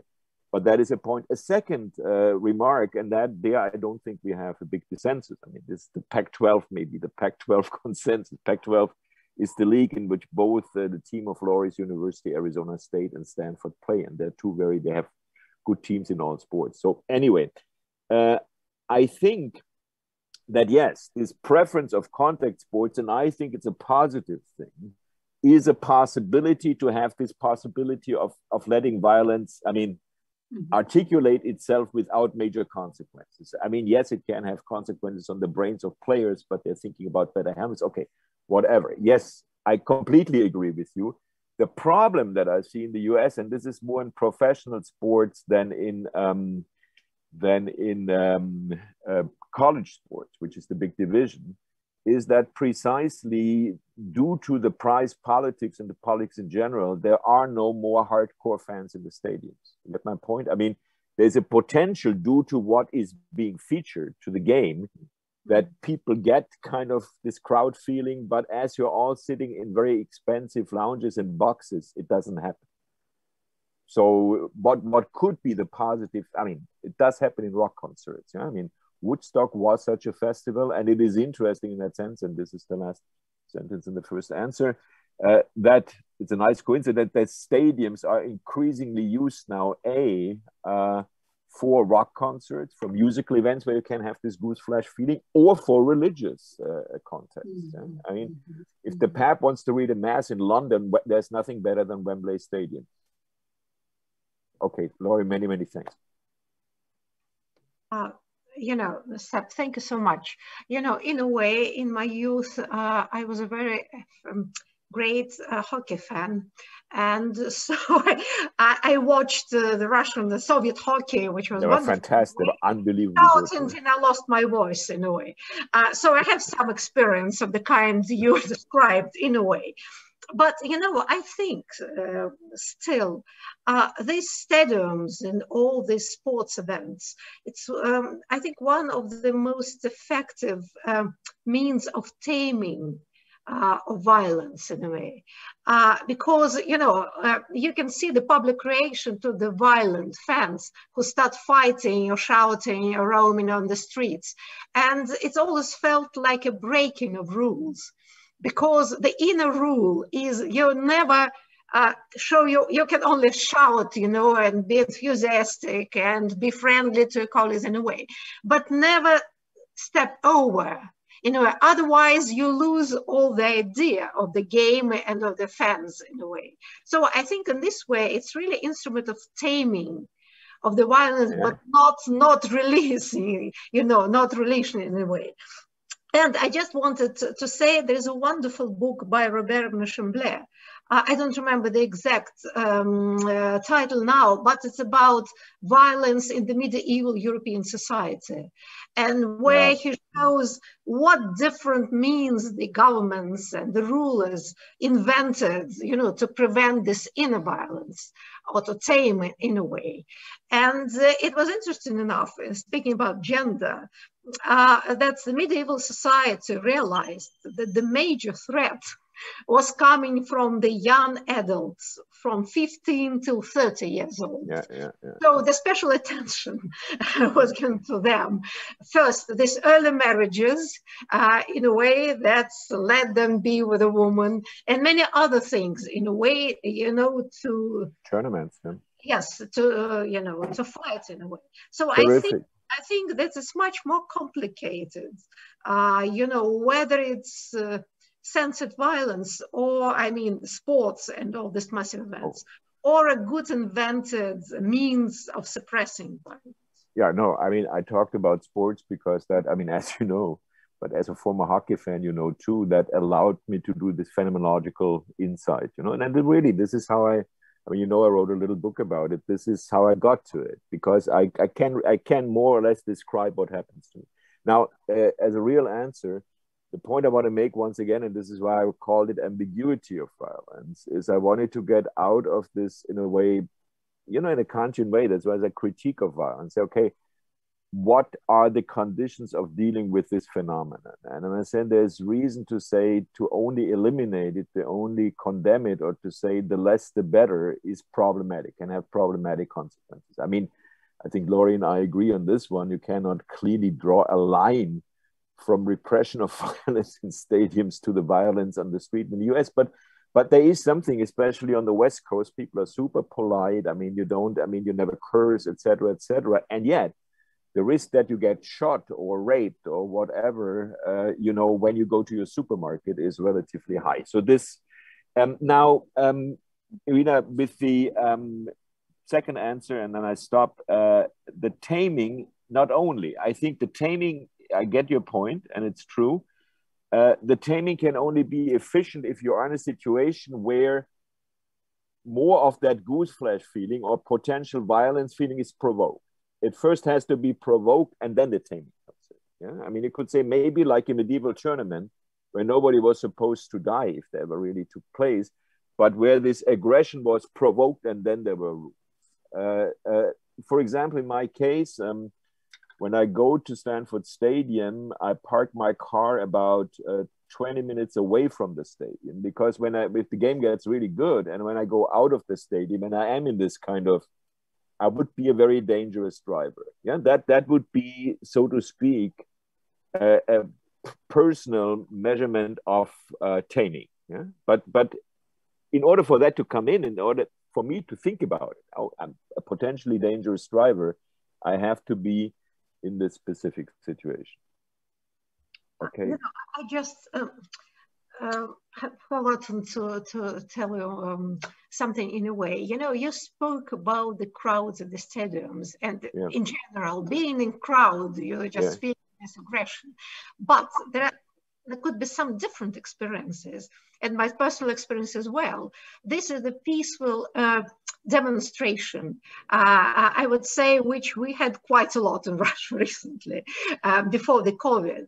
This is absolutely a different situation. Again, being in this crowd, you are elevated because it's not aggressive. And on the contrary, the aggression comes from the policemen and provocateurs and many of them. So it's absolutely different type of crowd, but it's crowd as well. Okay, here's what I describe this situation. What I propose, I finish on a positive note about crowds. I know that, I mean, I was really curious that Carola wanted to ask something and Johannes had to ask something, but I have to leave. I have an appointment that comes from the non-synchronicity of, I mean, I would be so grateful, Johannes and Carola, if you write me a line, can be a one-liner. And as you see, I love to talk, so I write you much more than a one-liner back, okay? Here, Irina, I want to end on a positive example, and this is again from this stadium. So this is the Dortmund Stadium, the largest stadium in continental Europe, with a famously rough Südtribüne. Yeah? I mean, 30,000 standing only. It's the only stadium in Central Europe where 30,000 people are still standing. Okay, so there's a game. They always end up second in the German league. Munich wins the championship, and Dortmund is second. That never changes. And so, like 5 or 3 days before the league is over, you know, nothing happens. They play against an okay but not very good team, Mainz 0-5. And at halftime, they lead 2-0, and the supporters are very rough, and they shout and everything. And then they come back in the second half, and no noise from the stands, no noise from the ultras, no noise from the crowd.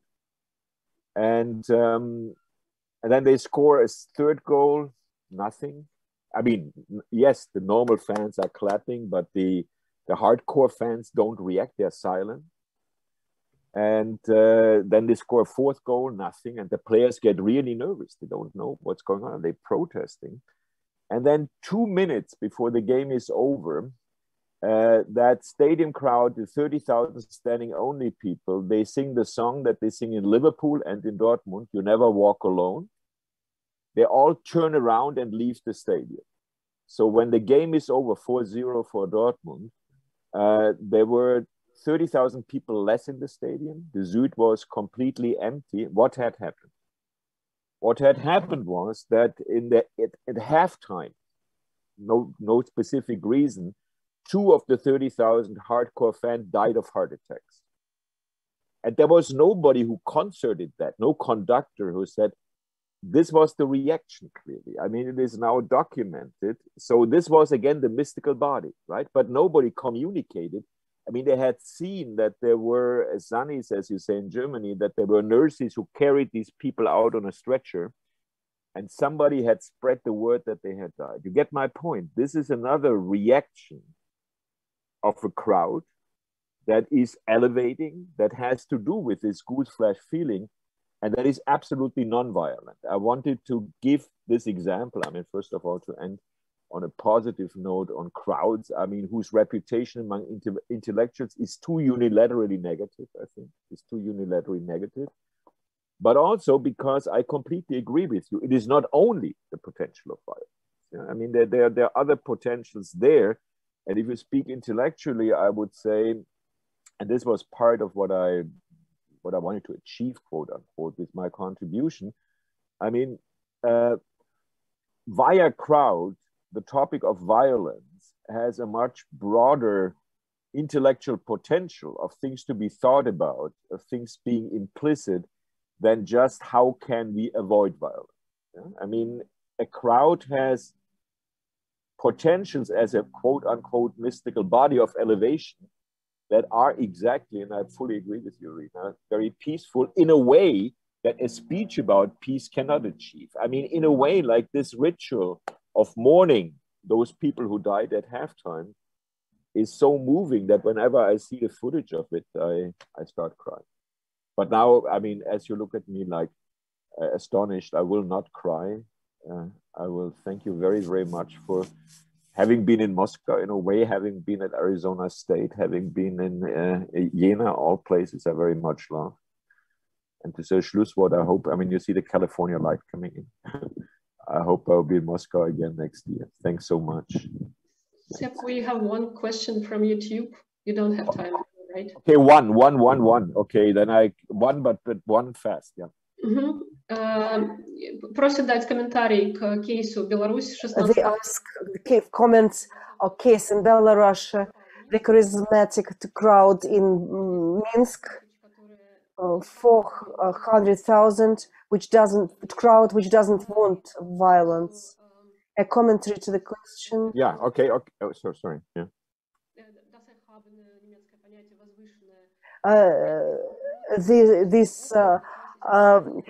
And the German notion of elatedness excludes violence. Yeah.